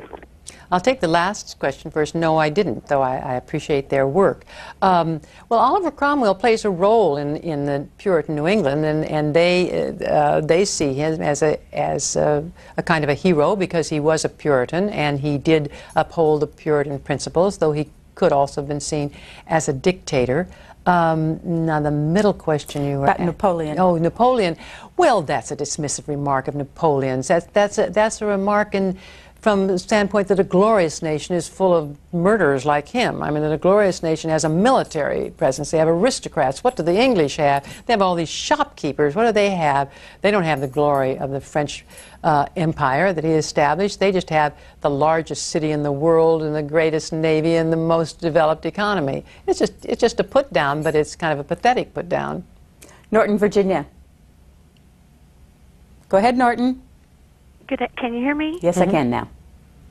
I'd like to ask Professor Appleby if she's familiar with the work of Sarah Evans in her book Born to Liberty and the role of women in organizing boycotts against British goods, since we really need such boycotts again to get rid of our own slaves, to paraphrase Tom Hartman and what he wrote in What Would Jefferson Do?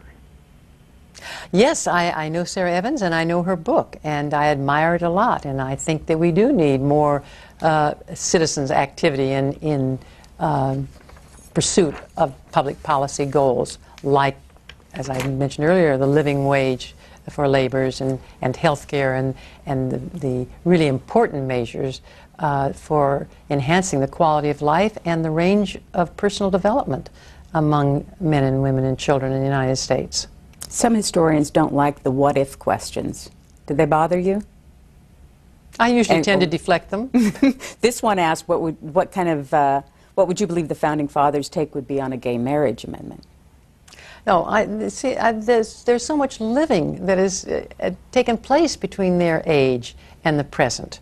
I just don't know how you could even approach such a question if you want honestly to think it through, because you would have to assume that they had lived through all of the changes in society, changes affecting ordinary men, changes affecting African Americans, affecting women, affecting the family, affecting religion, and then get to what they might think with some what you thought were sort of essential qualities that they have.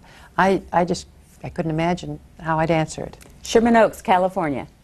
Hello. I am wondering why, at a time when the Christian religion is more present in our national politics than ever before, and we have a president who calls Jesus Christ his mentor, and the Bible, the Jefferson Bible, created by the president who occupied the same position in his century that George W. Bush occupies now, why don't we hear more about the Jefferson Bible, which strikes me as a remarkable document? And why is it that it's no longer given to newly elected members of Congress, as I believe it was during the first half of the 20th century? I don't know that it was. I've never heard that before. You may be right that Jefferson's gospel was given to the elected members of Congress. I kind of doubt it, but it's possible. It was recently republished. You could get on Amazon and you could get a copy. You know, when you say, why don't people know about things, there's so many things in the American past to know about.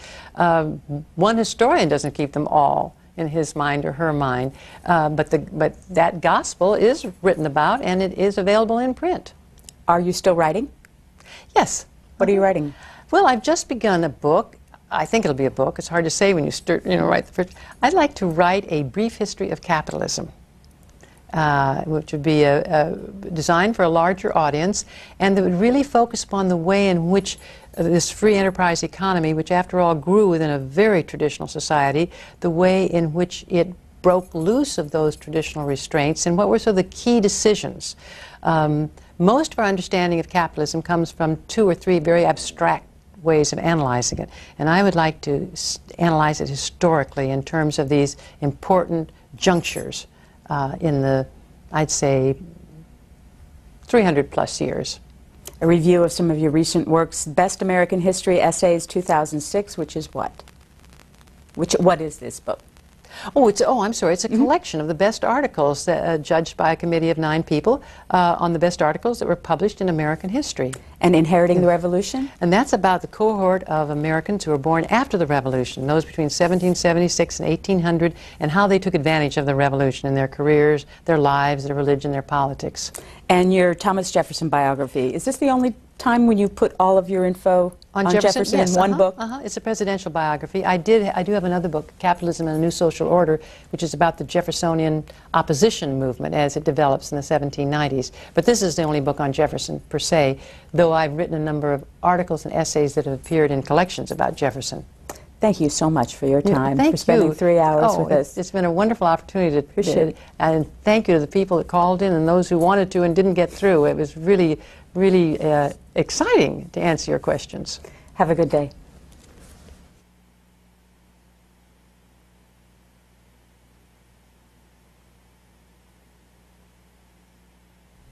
In Depth with Joyce Appleby re-airs tonight at midnight Eastern and next Saturday. They put those clocks on their backs and they went out and sold them themselves.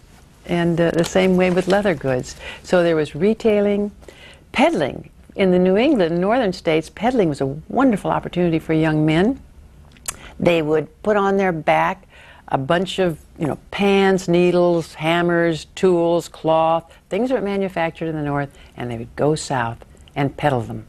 And they'd often pick up scrap metal on their way back and sell them to manufacturers who were turning out brass buttons and the like. So peddling was another way. Law, there was a great expansion in law, a great expansion in the professions in general. A lot of new universities. Politics was, all these little towns had their political leaders. Newspapers, just exponential growth in the number of newspapers in America. So what was happening inside these young people? What were they developing that their parents would never have been able to understand? Well, I think they were developing initiative. I think the older society, some people took the initiative, but by and large, stability was a very strong goal. And these young people didn't care that much about stability. They took it for granted, and so they were taking the initiative. Now, again, I have to remind you that I only looked at those people who were, you might say, out there moving and shaking the world. Right. At least 50–60% of the population replicated what their parents had done. They stayed on the farm. So I think initiative was new. I think early autonomy was new. I think there was an increase in marriages for love. I have a whole chapter on emotions and intimate relations because I hadn't anticipated having it, but I ran into so much that was talked about intimate relations.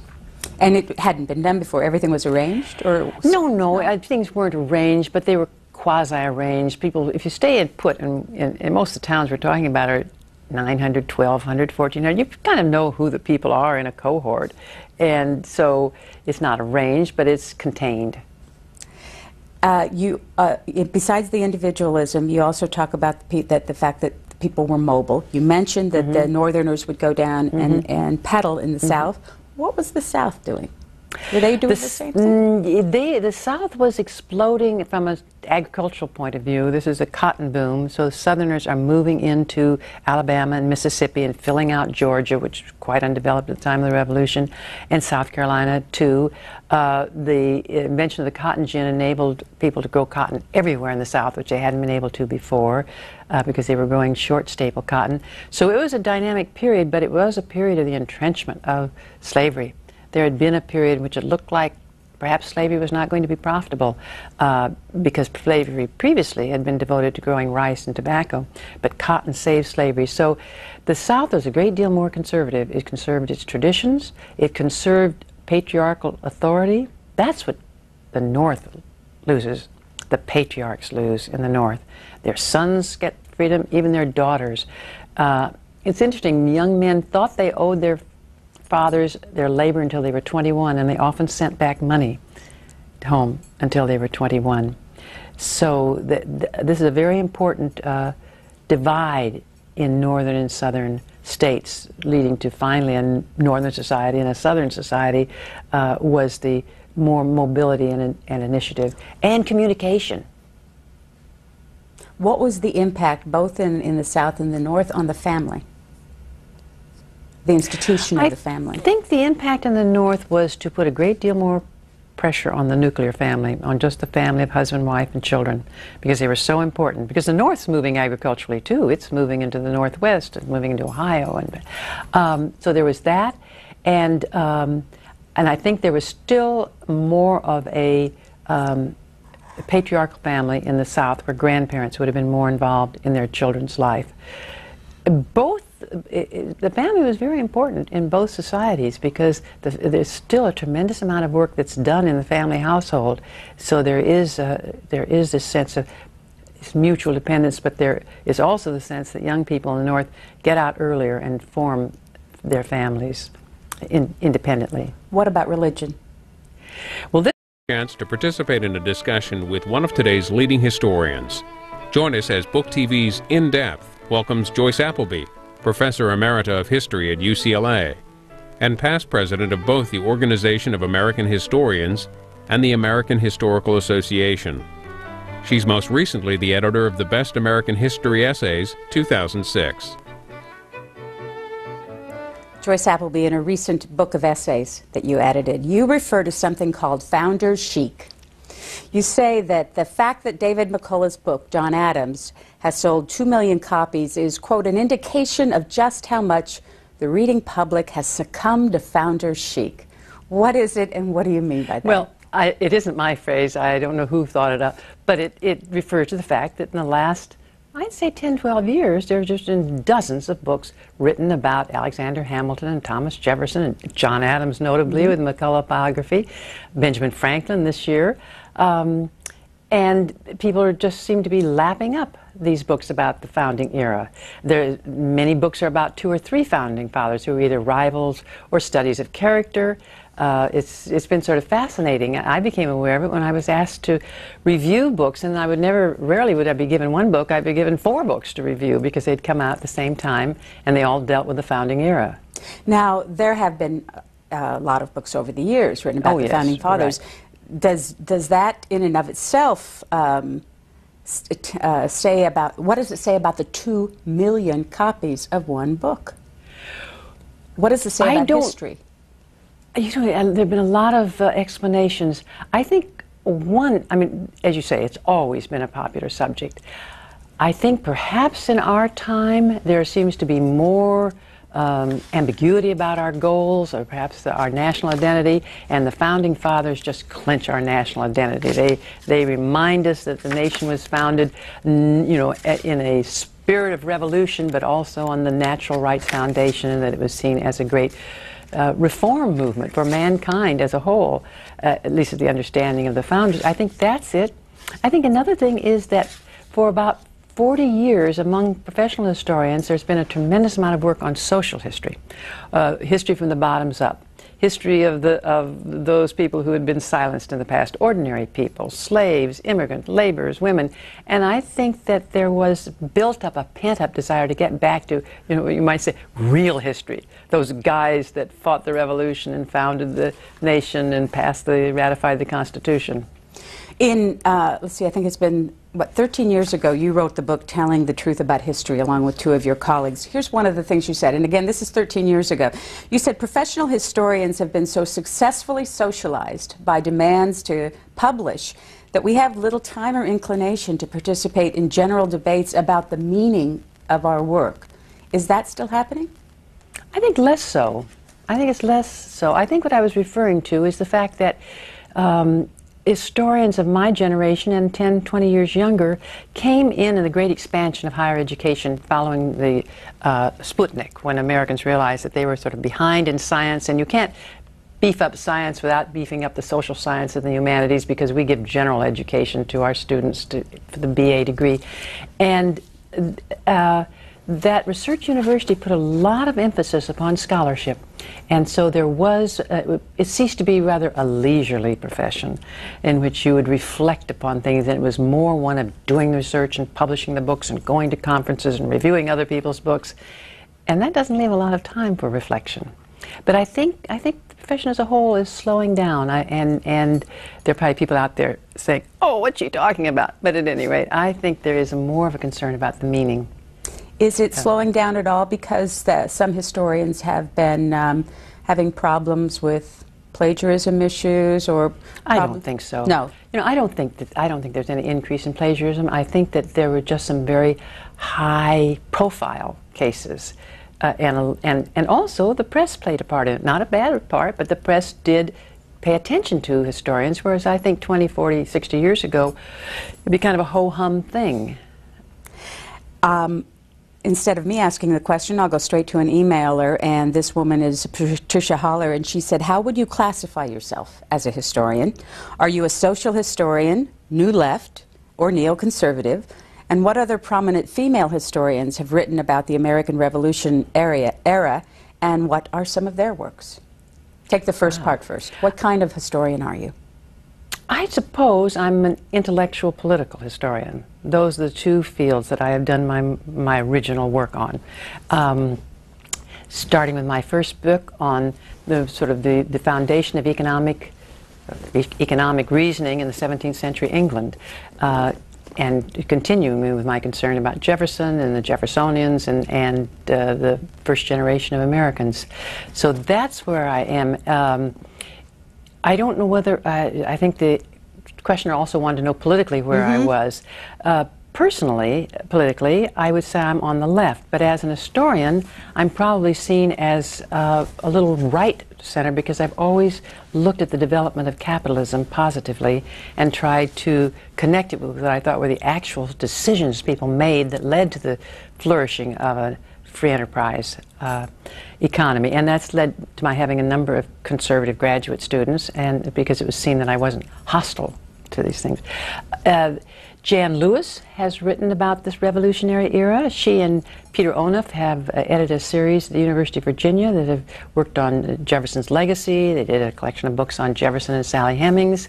Other women who were Linda Kerber, who's the current president of the American Historical Association, has worked on the Revolutionary era, as has Mary Beth Norton, and they have their earlier works, their second books really, have been on women in the American Revolution. Laurel Ulrich at Thatcher at Harvard has worked on women in the Revolutionary era. That's a sampling of them. Here are two of your recent books that came out. One, a biography, this short biography of Thomas Jefferson. This is from the Henry Holt collection. What is this about, this series? Well, it's about presidents. And probably there are 24 presidential biographies that have so far been published. And I did the one on Jefferson. So it's short because the series is a short series. It's what I consider an airport book. You buy it for a flight home. I think you could go from, maybe finish it by the time you went to Chicago, certainly by the time you got to LA. And it's about Jefferson as president. This is the whole list of people who are now writing about the different presidents. You're at least halfway through. What do you think about Henry Holt the publisher deciding to put this series together?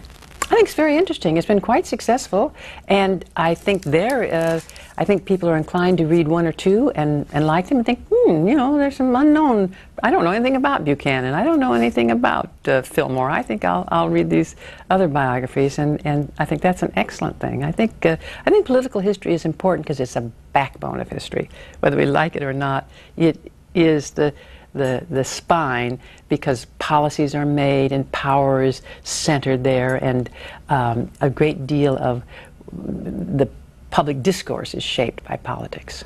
I'm going to talk more about Jefferson later, but I want to get into this book a little bit, Inheriting the Revolution. Right. When did you write it, and how did you come up with the premise? I think it was published in 2000. Harvard University Press published it. I worked on it for about 10 years. There was an awful lot of debate, not debate really, there were an awful lot of assertions about what happened after the Revolution, what impact the Revolution had on American society. And I thought it would be interesting to test some of these assertions because they really came out of very generalized knowledge and perhaps the proclivities of the scholar making them. So I thought, wouldn't it be interesting to study the first generation of Americans, that is to say, those people, the first cohort that was born after the Revolution, had absolutely no connection with the colonial era. They would be the inheritors of the Revolution. And so this is what I set out to do. I made it clear that I was going to deal with someone who had done something in public, started a business, initiated a newspaper, formed an organization, ran for office, wrote, and maybe the only thing they wrote was an autobiography. I included anyone I could find any information on. So there are blacks and whites and women and men, though predominantly it's white men that are covered because they were the ones whose records they were the ones who were taking the largest part in the public life. And as I've described to people, my research technique was like a vacuum cleaner. I just sucked up everything that I could find, and I spent a lot of time in the Jefferson Building of the Library of Congress, reading books from the period, particularly autobiographies. Trying to set my own mind into what that must have been like to be a kid whose parents had fought in the Revolution, but I had no concept of it, or no concept of living under British rule. Right. Not having the experience is so different what you inherit as a tradition as opposed to what you experience. I think you mentioned this earlier, and I mean, I grew up during the Depression and the Second World War. Now, those were just searing experiences, and they shaped the way I thought about my country, the world, poverty, my life. But someone born after that has a very different experience, but then it still resonates, so they hear stories all the time. Yes, for me, World War II resonates because my father was Right. there, and it's Right. the same thing. But at the same point in time, it's not something that is really a part of my life. How did those the young people coming in the next generation after the revolution, first of all, deal with politics? Politics is interesting largely because of Thomas Jefferson. There was a political opposition in the fourth year of the new government under the Constitution, and it wasn't one of structured politics. It was a fight over how best to interpret the revolution. What did the American Revolution mean? And this was a very angry period, and it persists for about 20 years. I'll give you an example. In one of these autobiographies, Joseph Story, who was a distinguished Supreme Court justice, describes falling in love with a girl from a Federalist family, and he was a Jeffersonian, and they wouldn't allow her to marry him. I mean, it was really deep feelings of division. So politics is rather unusual.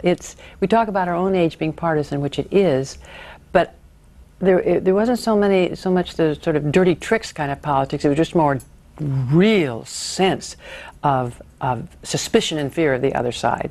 So and this country that we always get a feeling was coming together was really not coming together in some ways? It was coming together because politics became increasingly less important in American people's lives. Once the revolution had been fought, the Constitution secured, the presidency passing from one group to another group, which happened in 1800 with Jefferson, it's less important. You asked me about politics, and it was divisive. One man refers to the fact that he couldn't move to a certain town because there wasn't enough business for two practices. And you had to have two practices to have the Federalists in town and the Jeffersonians in town. But politics itself, what was really wonderful for this generation, and particularly for the young people, was the opening up of new careers, the possibility of early autonomy. In their lives? In your life, yes. And what did they do? Oh, they did a lot of things. One of the interesting things is this period, and we're talking about post-1776, is a period of great economic development and expansion, not uniformly, really after '89, but by the time these people are adolescents. And this increase in commerce put an emphasis upon literacy. So one of these things, these occupations, was the young men and women became school teachers. Didn't pay very well, but it paid enough for them to leave the farm, and it opened up a larger world to them. And very rarely did people continue teaching school for more than 3, 4, 5 years. Then they'd go into retailing. We don't realize that retailing is a new occupation. Before that, other than in the major cities, people made clocks. This is a time of what's called the Second Great Awakening, a series of religious revivals. The nation-building period, the revolutionary period, people belonged to churches, though relatively few. By that I mean there was a lot of movement, and the churches didn't follow in the West. But in the beginning, in 1798, there are a series of revivals, and these revivals hit just about every Protestant denomination, and they emphasize a personal religion, personal conversion, and there's an emphasis more on personal sin, controlling habits, but also this emotional coming to Christ. And these revivals change the tone of public life in America. Certainly not everybody becomes an evangelical Christian, but the evangelical Christians pretty much dominate the public life. It's remarkable in the South, because the South had been kind of if we think of sort of this dashing Southern planter who has cocks that he, has cockfights with, and he's a wonderful horseman and a great dancer when the fiddlers are out. This evangelical movement stops all that. It's very hard on drinking, on frivolity in general. The South really becomes quite sober in the sense of leaving that frolicking past. Are there any comparisons that could be made with the impact of religion on politics today? I think there are. I think once there were the evangelical movement was successful, then there was a move to go into politics. One of the big things was Sabbatarianism, to get everything to stop on Sundays. And in the early decades of the 19th century, the mail was delivered on Sundays. It was delivered usually to the post office, because these are rural communities, and men would love to hang around the post office and, you know, chew the fat while the wife and the children went to church or whatever. And the Sabbatarians wanted to stop the delivery of mail. They were very unhappy that the Erie Canal ran all the time, because of course the rivers run all the time, so there were barges coming down the Erie Canal on Sunday, and this was bothering them. So Sabbatarianism was one. It's the beginning of the temperance movement. And the temperance movement is very much a part of Christian revivals. The temperance movement is fascinating because it cut the consumption of alcohol in half. Probably the most liquor was consumed in the Revolutionary era in American history. Really? Mm-hmm. It's a hard drinking society. There were no medicines. Liquor was often a medicine. Wars always tend to produce more drinking. Drinking is men leading a separate bachelor's life. Drink. Yeah, and it was very interesting. It also has to do with the fact that the workday is becoming more complicated, and particularly with there's some manufacturing.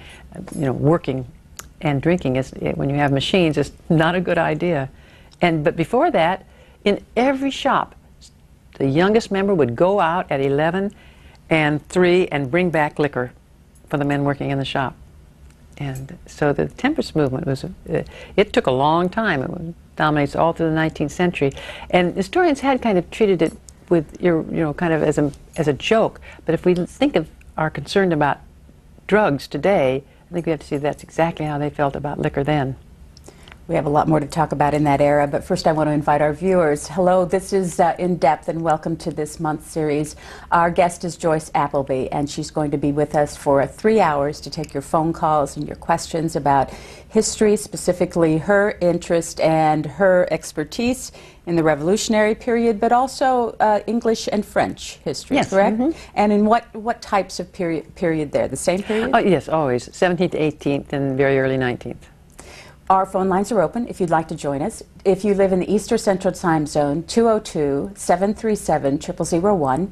If you live in the Mountain or Pacific Time Zone, 202-737-0002.